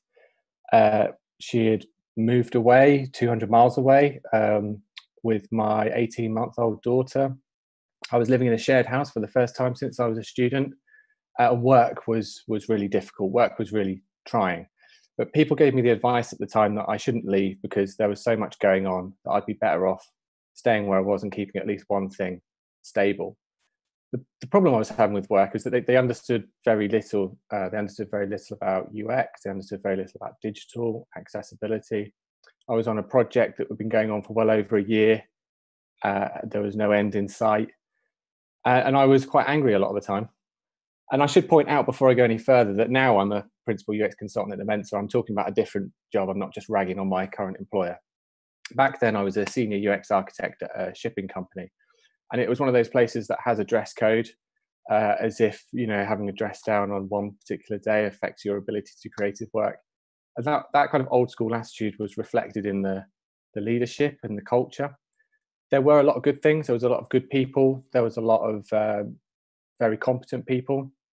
But I wasn't dealing with the work that I was doing very well. It was a lot of emotion. So I had no framework with which to deal with all of the different things that were going on. How do you deal with all of those things going on at once? People talk to me about self-care, which was a term that I hadn't heard, but a concept I knew. So doing exercise, good food, sleeping, good people. But what do you do when you've got so many thoughts? There was just so many thoughts. And then my brother gave me this. So this is, as it says on the cover, a daily Stoic journal. And what it does is it separates each week into a theme, a Stoic theme. And then each day within that week, it asks a question. And you have a few lines to write a morning reflection and a few lines to write an evening reflection. And it was my introduction to Stoicism. So some examples of the questions are, how will I turn today's adversities into advantages? Can I go a whole day without blaming others? Where can I better play to my strengths? Which might sound a little bit corny, but if you know anything about cognitive behavioral therapy, which is an intervention that aims to improve mental health by focusing on challenging and changing unhelpful cognitive distortions and behaviors, which is actually based on a lot of Stoicism, it's about hammering away at themes. So you don't start changing your mindset after doing it for one day, but over time, over the course of a year, it can really start to affect the way you think about things. So what is Stoicism? Well, it was founded in Athens by Zeno of Citium in the early 4th century BC. There are modern Stoics, but I just want to start with the founding fathers because these are the lads that kind of kick things off and the ones that you hear about the most. So there's Seneca, the younger. He was around just before Christ to just after. He was born a tutor and later an advisor to the Emperor Nero. He was born in Cordoba, and he died in Rome when Nero ordered him to kill himself, which he did. The next one is Epictetus, whose name I haven't had to pronounce until I started doing this talk, so I've got no idea if I'm getting it right.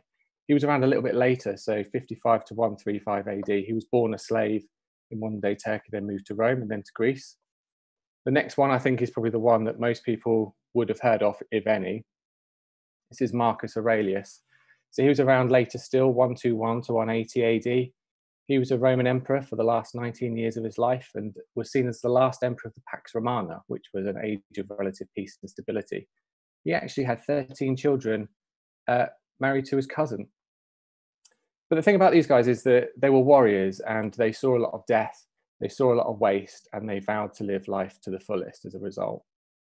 Stoicism's had a bit of a resurgence since about 2012. There are probably loads of Stoics around, but it's difficult to find. They're not necessarily celebrities. I don't know how many of them on Love Island have got into Stoicism. It might be all of them, I don't know.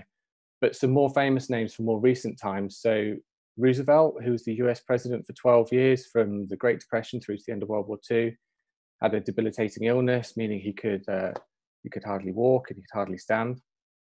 Margaret Thatcher, politics aside, was the UK Prime Minister during the 80s, where there were strikes, there was the Falklands War, there was a lot of change and adversity. And Viktor Frankl, who actually survived Auschwitz. So Stoicism asserts that virtue is the only good and that judgment should be based on behaviour rather than words, that we don't control and cannot rely on external events, only ourselves and our responses. It's got a few central teachings. So how unpredictable the world can be, how brief our moment of life is, how to be steadfast and strong and in control, and that the source of our dissatisfaction lies in our impulsive dependency on our reflexive senses rather than logic. It doesn't concern itself with complicated theories about the world. It's not like existentialism, but it's about helping to overcome destructive emotions and act on what can be acted upon. So it's built for action and practice, not endless debate. It's about trying to get better, whatever that means. I suppose more virtuous would be a better way to put it. And these are the 4 virtues that it's based on. So wisdom, the ability to think and act using knowledge, experience, understanding, common sense and insight. Courage, also termed fortitude, forbearance, strength, endurance, and the ability to confront fear, uncertainty and intimidation. Temperance, the ability to discern the appropriate course of action to be taken in a given situation at the appropriate time. And justice, also considered fairness. Now, how much do you wish, looking at that list, that every leader that you knew in design or otherwise actually displayed these characteristics a lot more?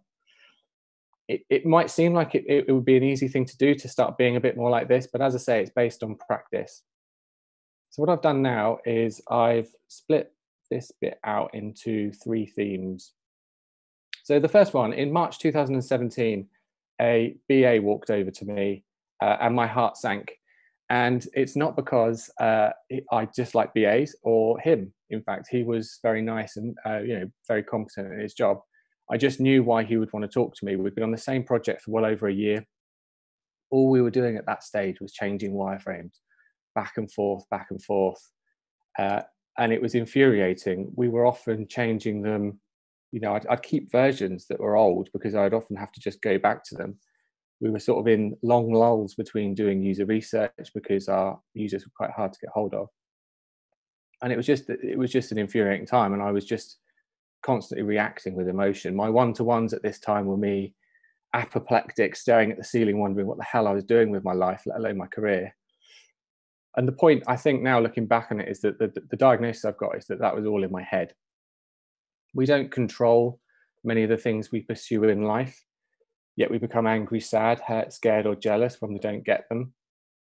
And those emotions, they're about the only things that we do control. So it's about responding with reflection as a Stoic versus reacting. I don't know if anyone's heard of the book, The Chimp Paradox. The idea being that we've evolved keeping a key part of our chimp brain that screams and shouts when anything happens and just is completely about reacting with emotion. It's a good book. But That's what I was doing. I was just reacting all the time, and I was part of the problem and not the solution. What I should have been doing was trying to find some happiness and value in what I was doing, or from somewhere in work, and looking for greater meaning.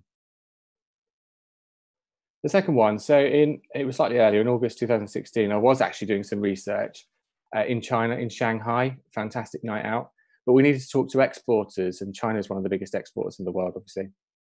The problem that we had is that we don't speak the same languages, which might sound a little bit obvious, but the problem with the site that they were using was only in English, so that they responded saying, yeah, we can speak English, it's no problem. And there was culturally a lot of value in doing that.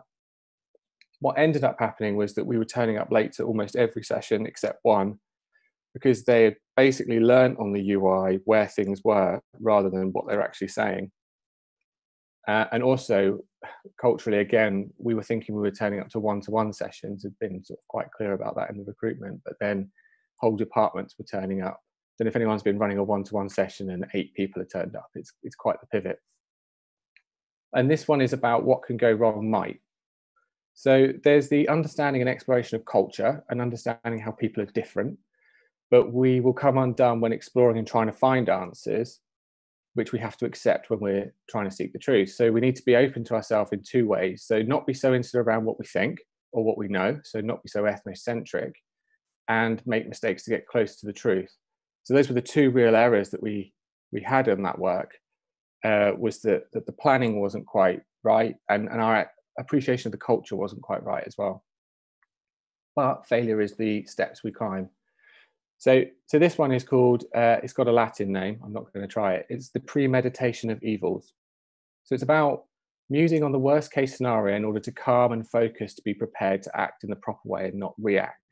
So if we'd had a better appreciation that 8 people were going to turn up, then there wouldn't have been the blind panic and all the swearing. We might have just pivoted and got on with it.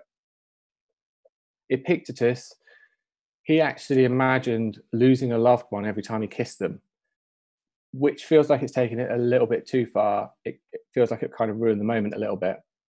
And it is difficult to do all the time. But if we can open our minds up to change for the better, then great. If we don't, then we're accepting our current position and we're closing our mind off to change, exacerbating the problem, and closing ourselves off to the truth, ultimately, which is what we're after. My third one is, so I'll just start with just absolutism, is the holding of absolute principles in political, philosophical, or theological matters. And we should really include UX in this. So a couple of years ago, I was in a pitch team where several things went wrong, mostly down to me. We were demoing some designs, which is a good way of showing what we can do with their brand and articulating some of our UX thinking. It was difficult because the chemistry wasn't quite right. And yeah, the questions didn't seem that straightforward. But one of them was, what do you think of these carousels? So I was, yeah, great opportunity. I'm going to jump in here. So I was like, no, we don't use carousels. It demonstrates a lack of priority in the business. No one looks past the first one. No chance. After the meeting, we had a bit of a debrief in the pub, and the designer pointed out to me, very delicately, I thought, that we actually had carousels in the designs that we were demoing. So there's quite a few things I was doing wrong there. But I was one of them, indulging in the very easy and tempting form of absolutism. And you hear this all the time, like lorem ipsum should never be used. The only important thing in UI is content. And the fact is that although it's an old trope, it does depend. So you can make a case for lorem ipsum if you're doing something very conceptual. The organization is very much used to lorem ipsum. They understand it. They won't focus on the words. I don't think it's anything to be particularly ashamed of. And of course, content is super important on a UI, obviously. But if you wrap it up in an inaccessible way with terrible interaction patterns, then no one's going to be able to appreciate it. And carousels are useful if you're displaying visuals like we were in the pitch. And you're, I don't know, if you're looking for a house and there's a carousel there with loads of photos, it could be quite good. I was too quick to offer an opinion and sort of try and demonstrate my amazing intellect. I would have been better off listening and offering some balance. I would have been better off doing that before the pitch, let's be honest. But I suppose anything that results in listening to others and adapting is beneficial. We've got a loud culture and we try and be louder in return. We're taught to have an opinion about everything, which sometimes we need to have. And it ties into the point around searching for the truth and being open to it. I made mistakes and I shielded myself from the truth.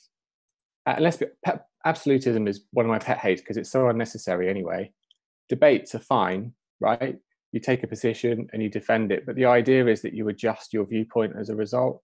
You don't just dig your heels in further.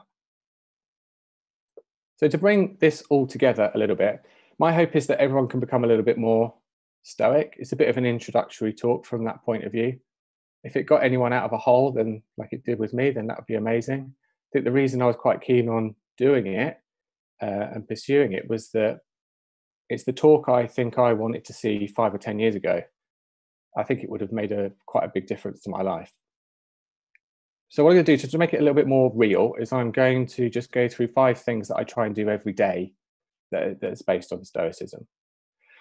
So the first one is accept what I can't change. So this is the most liberating and empowering thing that you can do, I think, for your mind, because I'm not perfect at it, but it's the first thing I go to when anything happens. It's liberating mainly because you can't change the past. And if you could, it sounds really obvious, but if you can really accept that, I mean, how many times do you sort of fret about things that have happened that you can't go back and change them? So it's quite liberating from that point of view. It's about trying to accept the misfortune. Some Stoics take it really far, and they're about not only accepting the misfortune, but actively embracing it. There's a book by Ryan Holiday called The Obstacle is the Way. The idea being that the path and the things that are going wrong, that's the way for you in order to learn and grow. But I think there's a limit to it. I mean, you know, if you were to suffer a bereavement, for example, I don't think the first thing you should be thinking is, wonder what I can learn from this. But then if you think about the sheer amount of day-to-day little things that aren't important at all, then actually it could make quite a difference. The second one is to reduce wants. So the ideal world doesn't exist. Life is messy. Design is messy. If you sit around waiting for the perfect environment to get going, you're not going to get going. A very real example that I fall into is I sometimes wish I had a better car. But the thing is that I don't need a new car. It's fine as it is. And the danger is that if you're thinking about getting a new car, then you get the new car, you're thinking about your next one. And then if you apply that to everything, your TV, your sofa, your girlfriend, that you're never going to enjoy what you've actually got because you're always thinking about moving on to the next thing. So I think it's quite powerful from that point of view. The third one is to get a little better every day. So again, this sounds extremely obvious. Very powerful in a work context though. If you think about what you're missing or gaps on your CV or skills and tools and techniques that you haven't got, you think about that from an organizational point of view, what's the organization missing? If you took something on and you chipped away at it for 3 months, just a little bit every day, 3 months, let's face it, will absolutely fly by. And before you know it, you've got something of real value that you can add. The fourth one, I touched on this with my theme, so what can go wrong might. Again, a really good example of this is my car. It went for its MOT and service a couple of weeks ago, and I had it in my head for no good reason really that it would cost about £1,000 to fix. I had nothing to base that on, but I was kind of thinking about the worst case scenario. And it came back, got the inevitable phone call, and it was £981. So I should have been chuffed, right? Because I'd actually saved £19. Of course I didn't, I hit the roof. But I think it did actually take the sting out of it did take the sting out of it a little bit, because at least I kind of thought about it and I was like, well, I did kind of expect something, and I knew I had to sort of go about paying for it. And the last one is practice silence. So I don't really want to be, this approaching middle-aged white man wading in, talking over people's knowledge and my opinion. Because if I'm talking, then I'm not listening, and if I'm not listening, then I'm not learning. I think this is a really key leadership trait as well, is actually knowing when to speak up and when not, and when to let other people have their say. And so how do I actually do all of the above? So day to day, how do I keep in touch with all of these different things? So one of the big things in Stoicism is journaling and reflecting on what's happened. I found that the journal worked really well for me because I was already doing it, but just without the framework. I wasn't putting it into these sorts of contexts. So that's one real way, and I think it's really powerful to do that if you've got a problem, to really break it down and think about it along these lines. So the different elements of it, you know, what can I change? What can't I change? I think it's really powerful to do that. Right now, there's an awful lot going on, in case you didn't notice. I'd argue that there's always a lot going on. I think if there wasn't this, there'd be something else. And I appreciate this is a bit of a one-off.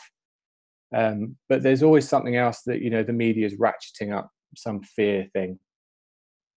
And these older guys that I talked about, Seneca, Epictetus, Aurelius, for them it was war and violence, right? So the life expectancy was far lower than it is now. Infant mortality was much higher. As I say about Viktor Frankl surviving Auschwitz. And I wonder what we'll think when we look back in 2 years' time over what's gone on now. Globally and governmentally, we have little say, but locally, individually, we've got lots to say. And I realise that the amount that we've got to say will depend on people's circumstances. I recognise it's not that easy for everyone. There will be people who are in situations where it's very difficult to change things. But I think that a lot of it is largely up to us. And if you can recognise what those things are at work, at home, in any given situation, then you can focus on changing the things that really matter. And what's the opposite? You know, I could have stayed at my shipping company and been really miserable every time the BA walked over to me and been angry. I can plan my next research projects and just, you know, not think about what's going to happen, think about culture or anything going wrong. I can indulge in absolutism. I can definitely do that. I can pick a side. I can fight. But where's any of that going to get me? Or I fight for something that I can change, something for my users, something for my colleagues, something for my family, something for me. In the end, I left working at the shipping company because there was nothing more I could do to change it if I stayed. So that was the decision I felt I needed to make. I found a new job. Is it perfect? Of course not. Am I perfect? Yes. No, of course I'm not perfect. But Stoicism isn't like getting ripped. You don't do it and then go to the beach and show it off. It's an ongoing practice. When I came up with the title of this talk, it wasn't because I was thinking I am the Stoic designer. It was far more of an aspirational thing than that. So my hope is that this might in some way help you to become a better designer, a better collaborator, have a better understanding and appreciation of the ups and downs of your organization and be able to navigate that a little bit better. And I suppose of all of the things that you see, the great things that you see in UX about tools, techniques, and ways of working, I think if you want to be a really great designer, you've got to start at home and you've got to be designerly about yourself. And I didn't want to sound preachy with any of this because we've seen people throughout the pandemic becoming amazing people when everyone else is really struggling, and it's really annoying. And it's not about shaming people for feeling bad. And in no way am I a picture of perfection at all, but this is something that's really affected me and changed my life. So I'm hoping that a little bit of that rubs off. My alternate takeaway, if you don't want to be more designly about yourself, is to think about the fact that Marcus Aurelius had 13 children with his cousin. And he also said this: waste no more time arguing what a good person should be one. Thank you.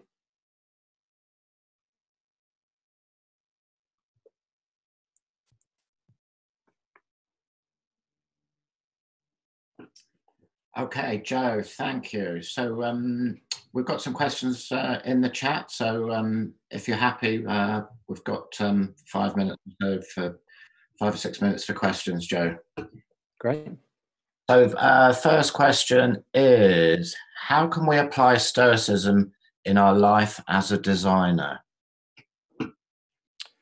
Apply Stoicism in our life as a designer. So day to day, I think certainly in our role, in our relationship with our organization, there's a huge part to play. I think it has really wide applications for many things. It certainly has a wide application when you're dealing with the frustrations that you're dealing with at work.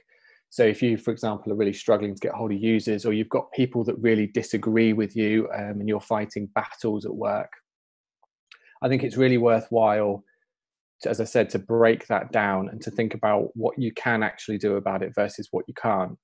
And it might help you a little bit to pick your battles. I think you always have to make compromise when you're doing design, work within constraints. That's a good thing. So I think, again, it's wise to think about what constraints you just have to accept and which ones you can try and push back against. And I think the other thing that I sort of mentioned that I think is really powerful is just the thing about getting a little bit better every day, and accepting. I think it can be a little bit of impatience when you're first starting out in your career and you're getting to that point of experience 2, 3, 4 years, and you're thinking, I want the next, I want the promotion, I want the next thing. And I think it's a little bit about reducing the wants, first of all, changing what you can change, and just continuing to get a little better every day. Try and find out what your gaps are and just to keep pushing at those. Great, okay, thank you. Next question is, how do you convince someone else to adopt this mindset or let them feel less stressed? Good question. You do talks at UXBristol. Yeah. I don't know. It's a difficult one, isn't it? I came across it, I think, because I was thinking in a similarish way. So if I look at my journal and the message that my brother said, he was like, I know you like to journal, so hopefully this will work for you. So I was kind of already thinking along those lines anyway. How do you convince someone? I think there are certainly things, you can start to socialize it a little bit more. So there's a Twitter handle called the Daily Stoic, I think it is. So you can socialize it a little bit. I've done internal talks. I think the one thing that I would always harp on about is working out what you can control versus what you can't. And that's the thing that I would ask someone if they came to me with a problem, is to think about that thing first of all and get thinking about that. In terms of wider Stoic stuff, there's plenty of things to read. But yeah, you can't really go out and just convince everyone to do everything. You've got to sort of sow a seed and hope they'll pick it up themselves a little bit, and then kind of, give them some help along the way. I guess that's kind of the point, right? Yeah. Okay. Well, how can we reduce wants? That's the next question. How can we? So how can we actually stop wanting things? Yeah. Well, I think the first thing is you've got to recognize that the fact that you want it is something that exists purely in your mind. It's not something that exists externally, your need to want something.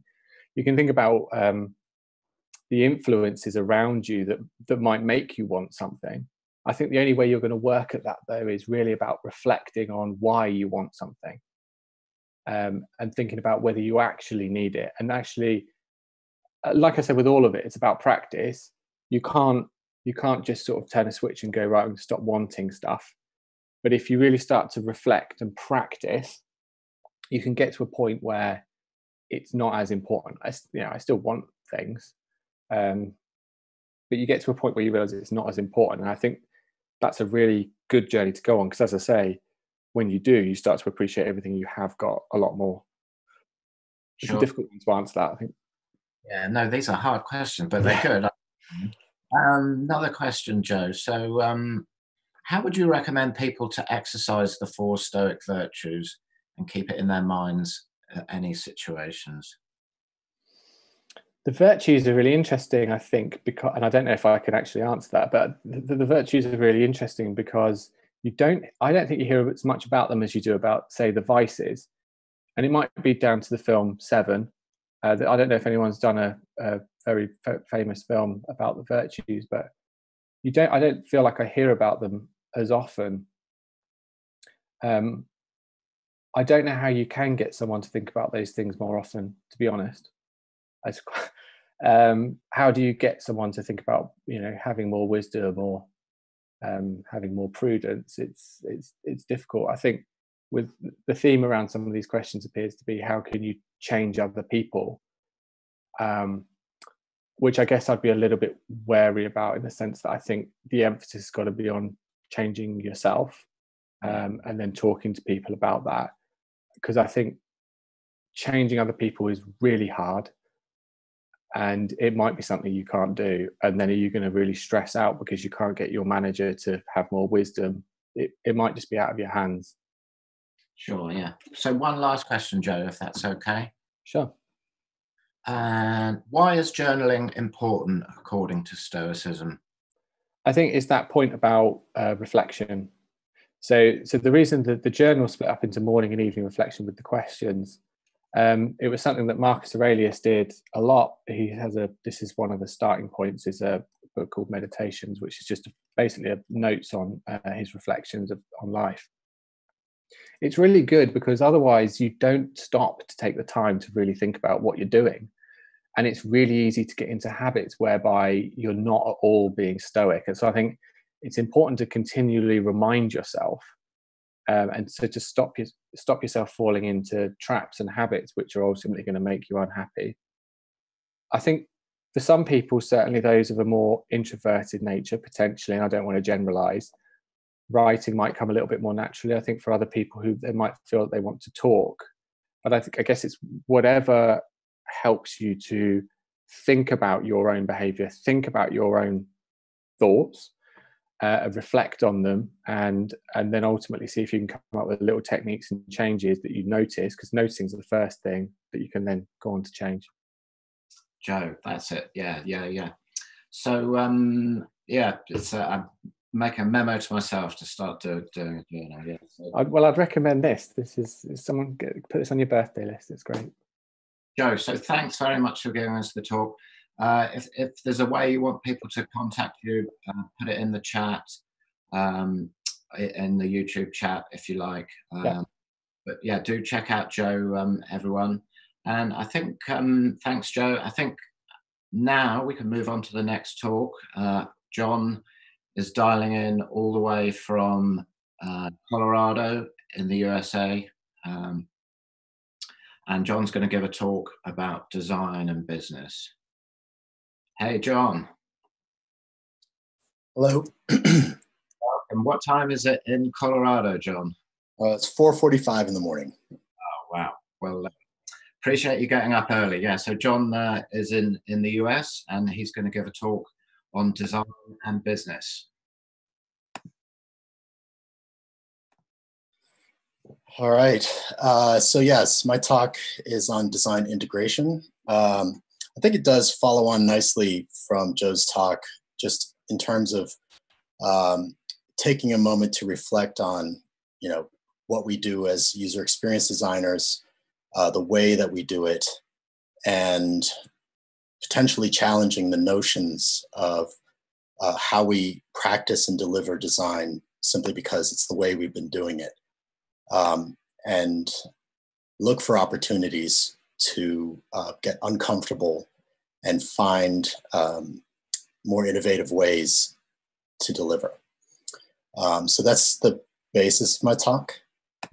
I just want to take a moment really quickly to thank Stuart, James, and Dave, all the other speakers today, and this whole event. Congratulations to the 10th anniversary, and I'm very honored to be here today. So I'm John, and I just wanted to give you a quick moment to get to know me before I ramble on, so you have a little bit of context. Some things about me. I was born into a biracial family. I was raised in Tokyo as an American expatriate. I studied sculpture, of all things, and I joined the UX field in 1998. These things, as I contextualize them, sort of wrapping them into the elevator pitch of who I am, basically put me in a lot of liminal spaces where I'm neither one thing or another. I'm sort of always on a threshold or a precipice of one perspective or another. And it's kind of naturally led this journey for me in 2003, where I co-founded a user experience and technology design consultancy, and aptly named Limina. We've been practicing for 16 years as a consulting firm, and developing processes, artifacts, systems to sell, understand, plan, design, and implement UX projects. And as we do that, we think, and this is as I reflect back on Joe's talk, we think about how could we always be improving the efficiency and the quality of the way that we do this. And this has led us to a moment in 2019 where we decided to conduct this design integration study. So I'll try to move quickly. There's a lot to get through. I'll I'll give you some background on the design integration study. I'll talk about our key findings, some barriers that exist in our industry to best practice, and what those best practices might be, and some tactical next steps, and then hopefully some time for good questions and answers. So why did we start this study, and why study it in the first place? Essentially, every time my team goes in on a new project, there's always a different circumstance on the ground with, you know, the project at hand, the team that's there to collaborate with us, and what they're expecting from us as a delivery team. And this just gives rise to the fact that when you think of user experience design and what we do as designers, there's no one true north. So there's lots of different ways people are attacking it. We're in transition from waterfall to Wagile or Agile or some hybrid mix of all of that. And then some of the, you know, two-track, tri-track design stuff that's more continuous integration. So lots of froth and thrash in the way we practice, and definitions for, you know, who's doing what. Is it a service design activity? Is it business analysis? Is it user experience analysis? These things aren't really normalized in any one place. And we're not really calling attention to the fact that all this sort of duplicity and redundancy is out there. So we want to increase awareness of the maturity of human-centered design, and then also help provide a pathway or a ramp of some sort. And we're not the first. For about, you know, almost 20 years now, studies have been going on about, you know, what does it mean to be a design-led organization? What you're looking at here is just some background on who participated in our study, and how the industry broke down, and also qualitative studies that we conducted, interviews that we conducted on the right-hand side with 10 other companies. So as our survey data came in, what we found was that 86% of folks are still struggling to meaningfully integrate design and to really fully realize the operational capability of an integrated design team. There is this shape of 14% who we consider to be design integrated. And then there was this other 15% who were design conscious and sort of taking strong moves to become integrated. Between those two camps, there were 7 core traits that they shared. And largely it was that they're making increasing investments in a priority for becoming systematic in how they integrate design. There's also a strong alignment between business, design, and technology functions within their organization. So it's not this lopsided arrangement. As I mentioned, we're not the first to talk about this topic of what it means to be design integrated or design led. These reports are really great, and they've been mentioned a couple times today. So I recommend reading them. The gap that we're trying to fill with our 2020 design integration report is not just the business value of design, but how might you achieve that as an organization, as a design leader within your organization, and then how do you communicate to your managers or invite business leaders from the C-suite into the conversation. So 74% of those companies that were design integrated had very strong alignment between design and business, which was one of those key indicators from the data. When we launched the study, we baselined it on a definition of what human-centered design is. And essentially, if you talk about design, there's lots of different interpretations. But for us, we baselined on the fact that it's not a deliverable or a role. It's a process that companies follow to, one, understand users and their context in the marketplace, their needs, and how to empathize with them. And then to start building solutions that are meaningful for those users in those various scenarios. And then pushing that through the entire practice. When we asked the question, does your rate the on a scale of 1 to 10, how do you agree with this statement that your company understands what human-centered design is? 69% said they do, although the evidence was really only in that 14% we were mentioning earlier.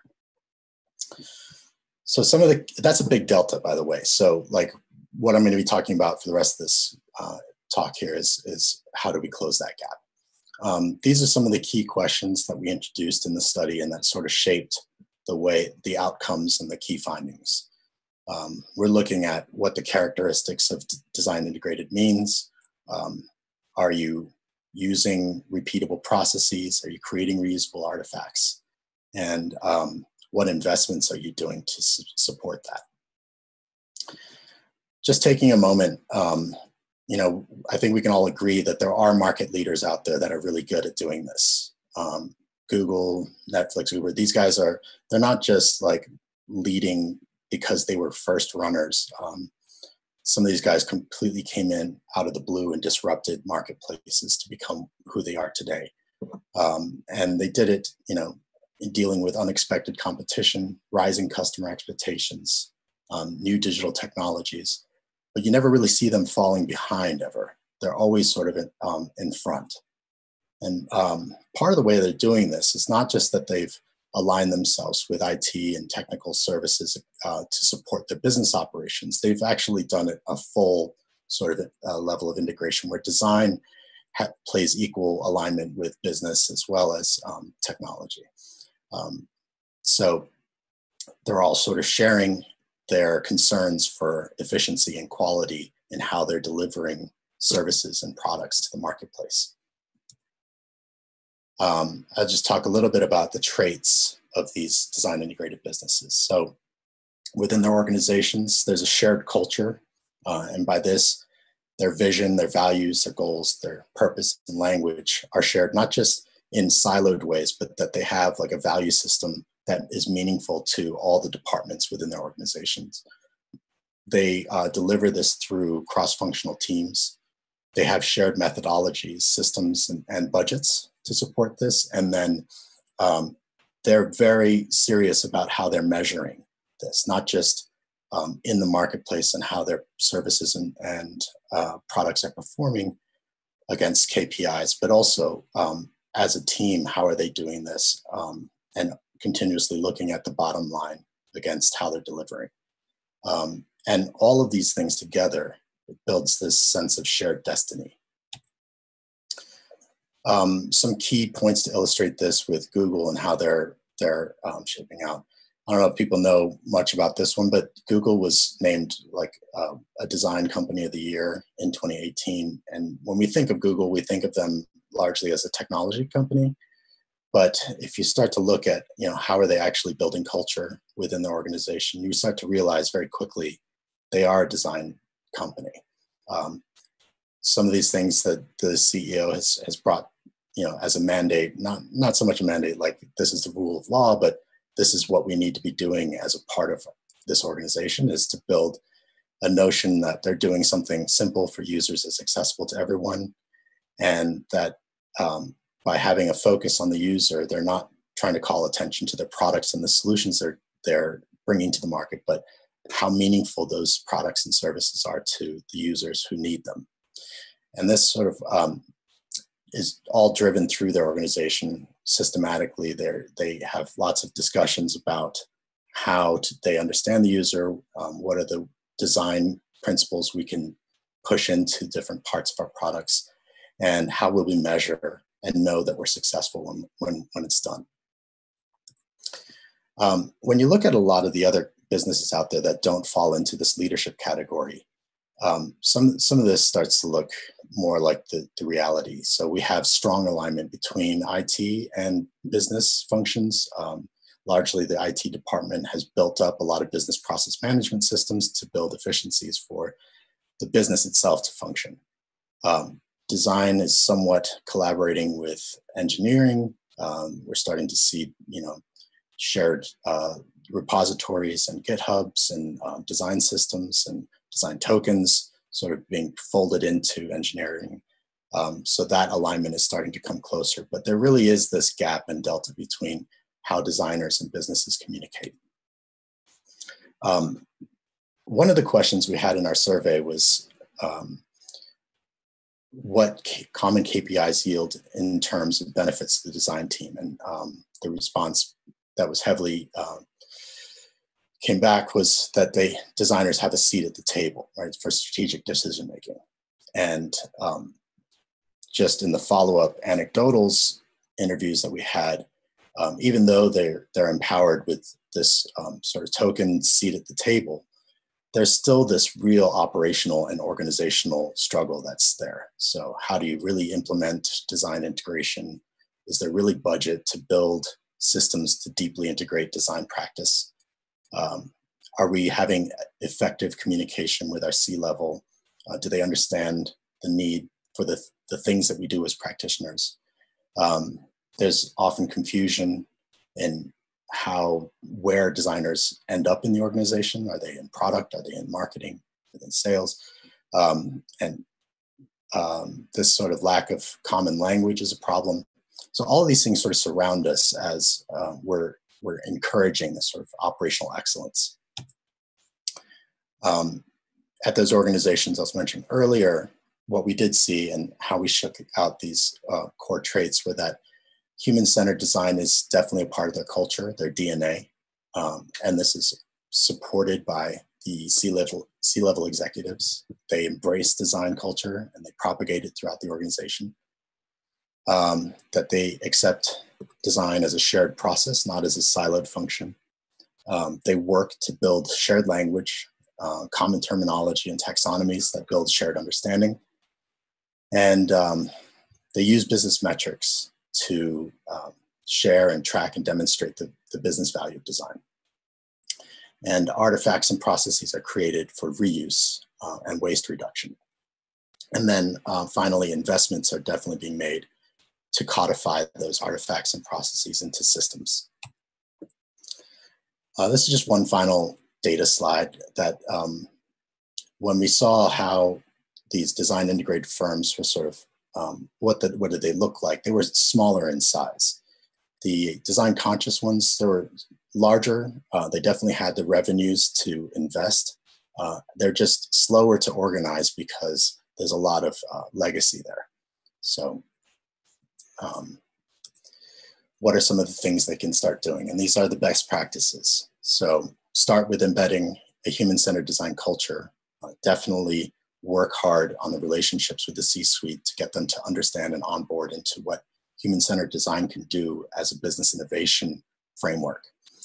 And then communicate for the common good of the business. Build that shared language. Integrate design resources into relevant business functions. Capture specific metrics and manage them.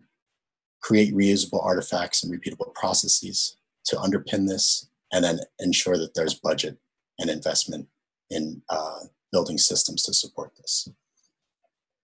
The next several slides are just more data and anecdotal information that support those points. So I'll move quickly through them because I've introduced them. But as you build a human-centered design culture, start by defining your organization's shared vision, values, and purpose, and then develop a change management program that can shift the concept of design as a process rather than a siloed function. And that's a cross-functional, uniform, across the organization process.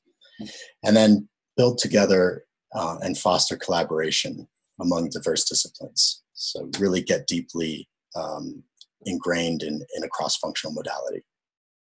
And then operate with design, business, and technology playing equal and integral roles in crafting new strategies for the business. Common language is really one of those things. It's like a gotcha thing. It hides sort of in the background of everything we do, where we all say things and we think everyone's understanding what we're talking about. It's really common that you'll say design and someone else will hear design and two different concepts are being shared. So it's about getting very specific about what you mean and then making sure that you've eliminated the risk of misunderstanding. And then once you have that common language and that framework for how do you attack and talk about human-centered design as an organization, to make sure that that's sort of driven down from the C-suite throughout the rest of the organization. It's helpful that you don't think of this in a fire and forget way. I think people look at design thinking exercises and they say, this is great, this is bringing together all different parts of our organization, but they execute and then it's over, it kind of fizzles out. So it's about keeping that campaign of common language and building understanding as a sort of a constant thing. That's, I think back to the presentation where the map was put in the hallway in front of everyone. It's almost like doing the same thing to keep it top of mind and make sure that everyone's sort of always on the same page there. When we looked at the distribution of design-oriented folks at organizations, there was a real sort of breakdown of a third in terms of we're design centralized or we're design distributed, and this other class of design integrated. But if you look at the departments, the departmental breakdown, it really is kind of all over the place. So again, no one true north here, but what we found is that it's helpful if you start as a design centralized team to build that standard of practice and discipline-based operational excellence. So how are we doing this as designers and how can we do it repeatably? And then to get design distributed, figure out what are the different various needs from the rest of the organization. How can we specialize our services to deliver throughout? And then once you have that framework down, to build this design integrated practice where you're both operating centralized and then you're distributing your services throughout.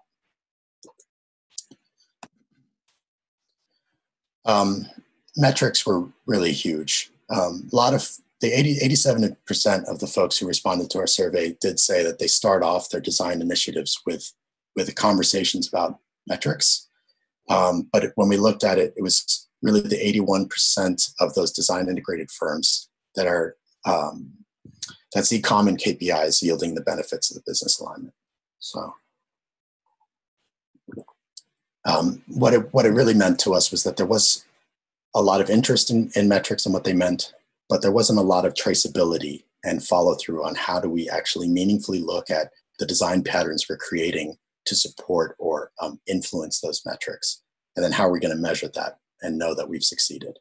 So the guidance here is to determine what those metrics are that matter, what activities and touch points, experiences influence those, and then what models can we test to improve those.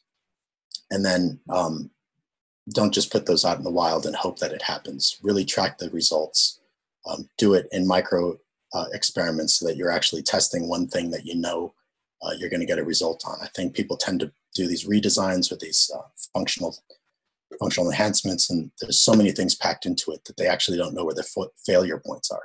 So Netflix is really great at this. They'll release something very small, and then they'll see the effect of that and then make a change. So by quantifying that ROI, not just on the product side, but what did it actually take us from the moment we understood something about the user's needs to the moment we put it out in the wild?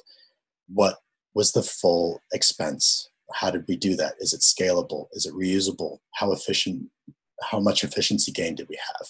So there's lots of opportunity for you to have business-oriented discussions as designers.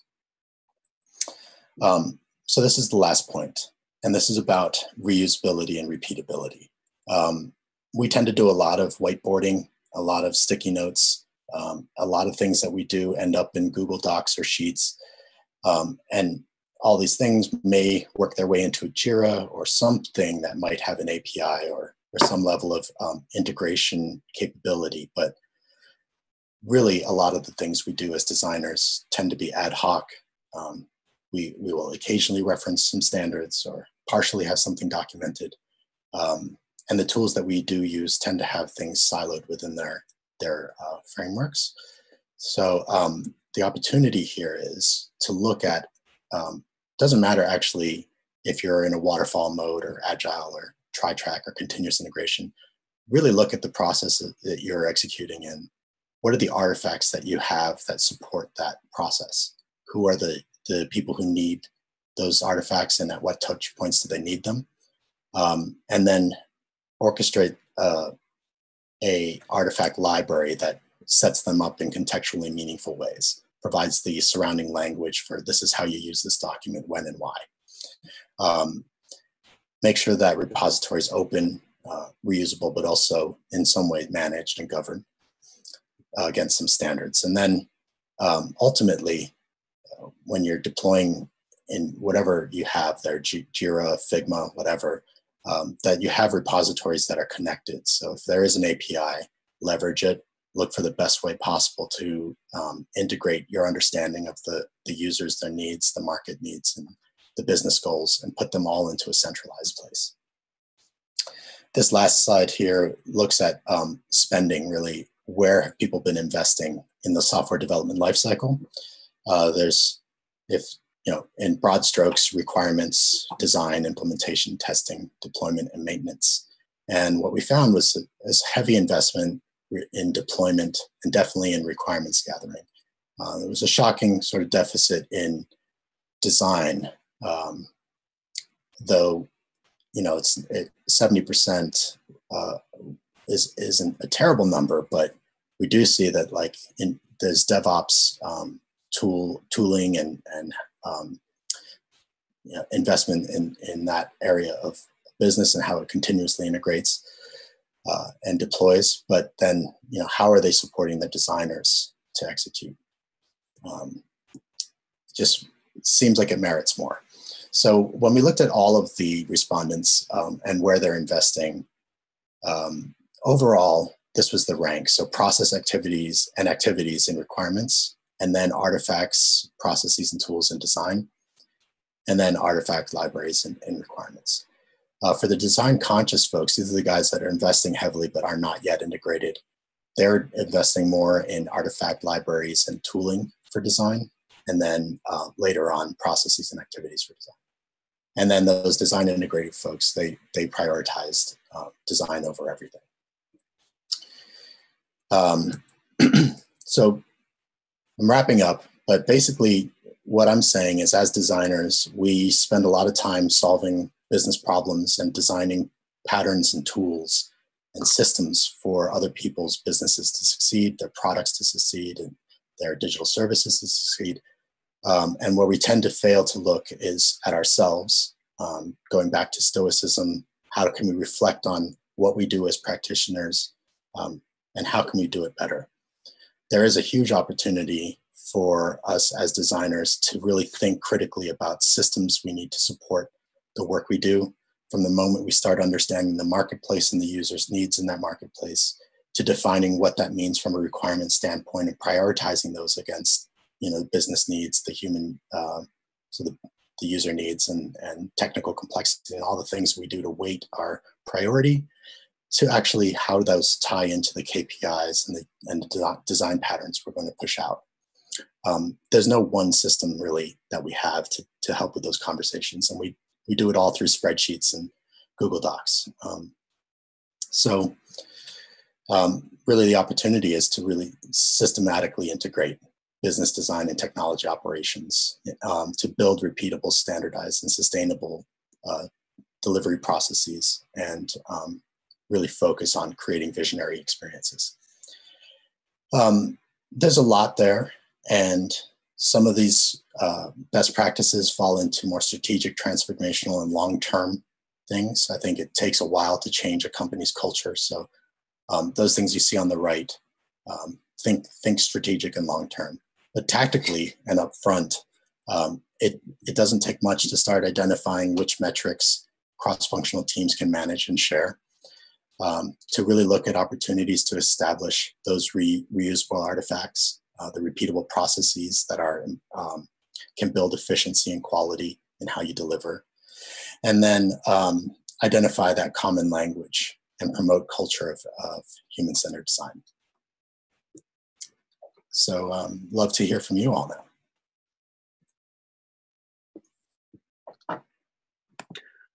Great, John. Thank you ever so much for that. That's fantastic. I should also point out that John signed into our Zoom meeting at what was his 2 o'clock in the morning, and has been here for 3 hours. So he's done fantastically well to keep going. And hopefully he's still going to be awake enough to take, I think we've got time for 1 or 2 questions. We've had a few come in, so I'm just going to cherry pick a couple of them.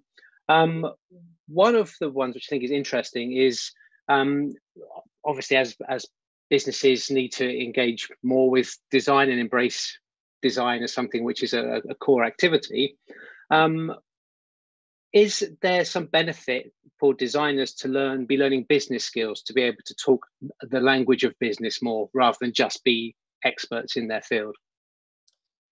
Definitely. One of the slides, I've had some notes on it, but I kind of was trying to keep in time here, so breeze by it. But the discussion about metrics and what it means, what is the business value of design, that's a two-way street. So yes, it's important for designers to understand the language of business. What are the things that build effective business processes, but then also for business owners to really understand what are the human-centered activities that happen that support business KPIs. And that's what I mean when I say build a common language, or that anything that might build bridges and eliminate misunderstandings between departmental functions. So yeah, I do see I don't know, it's like on Twitter, you'll see lots of designers saying, hey, designers need to understand business, and business owners saying designers need to understand.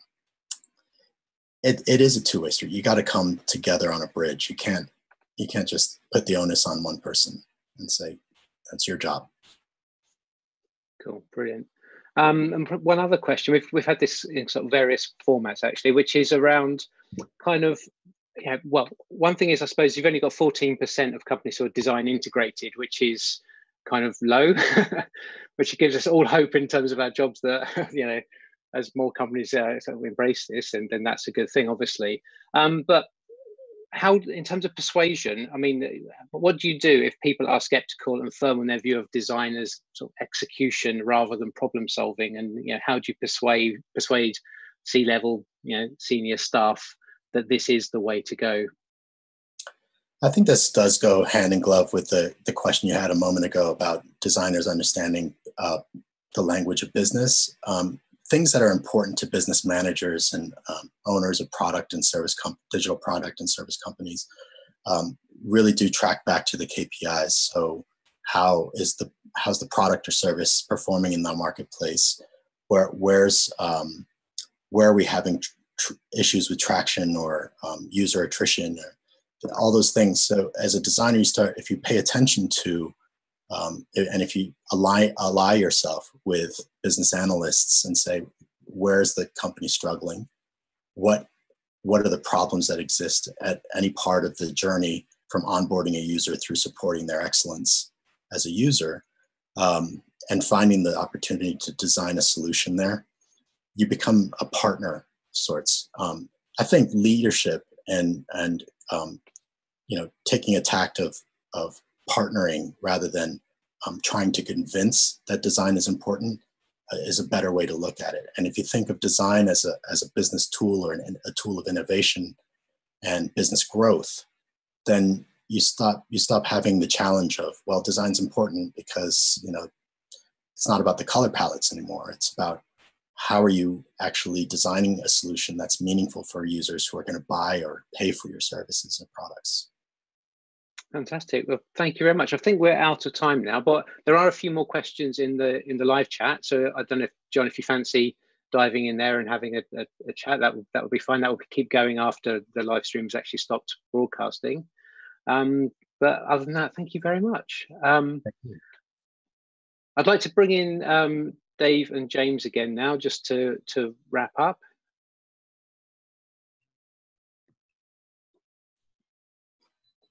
Great. So can we get the slides up, Kirsty, too? Yep.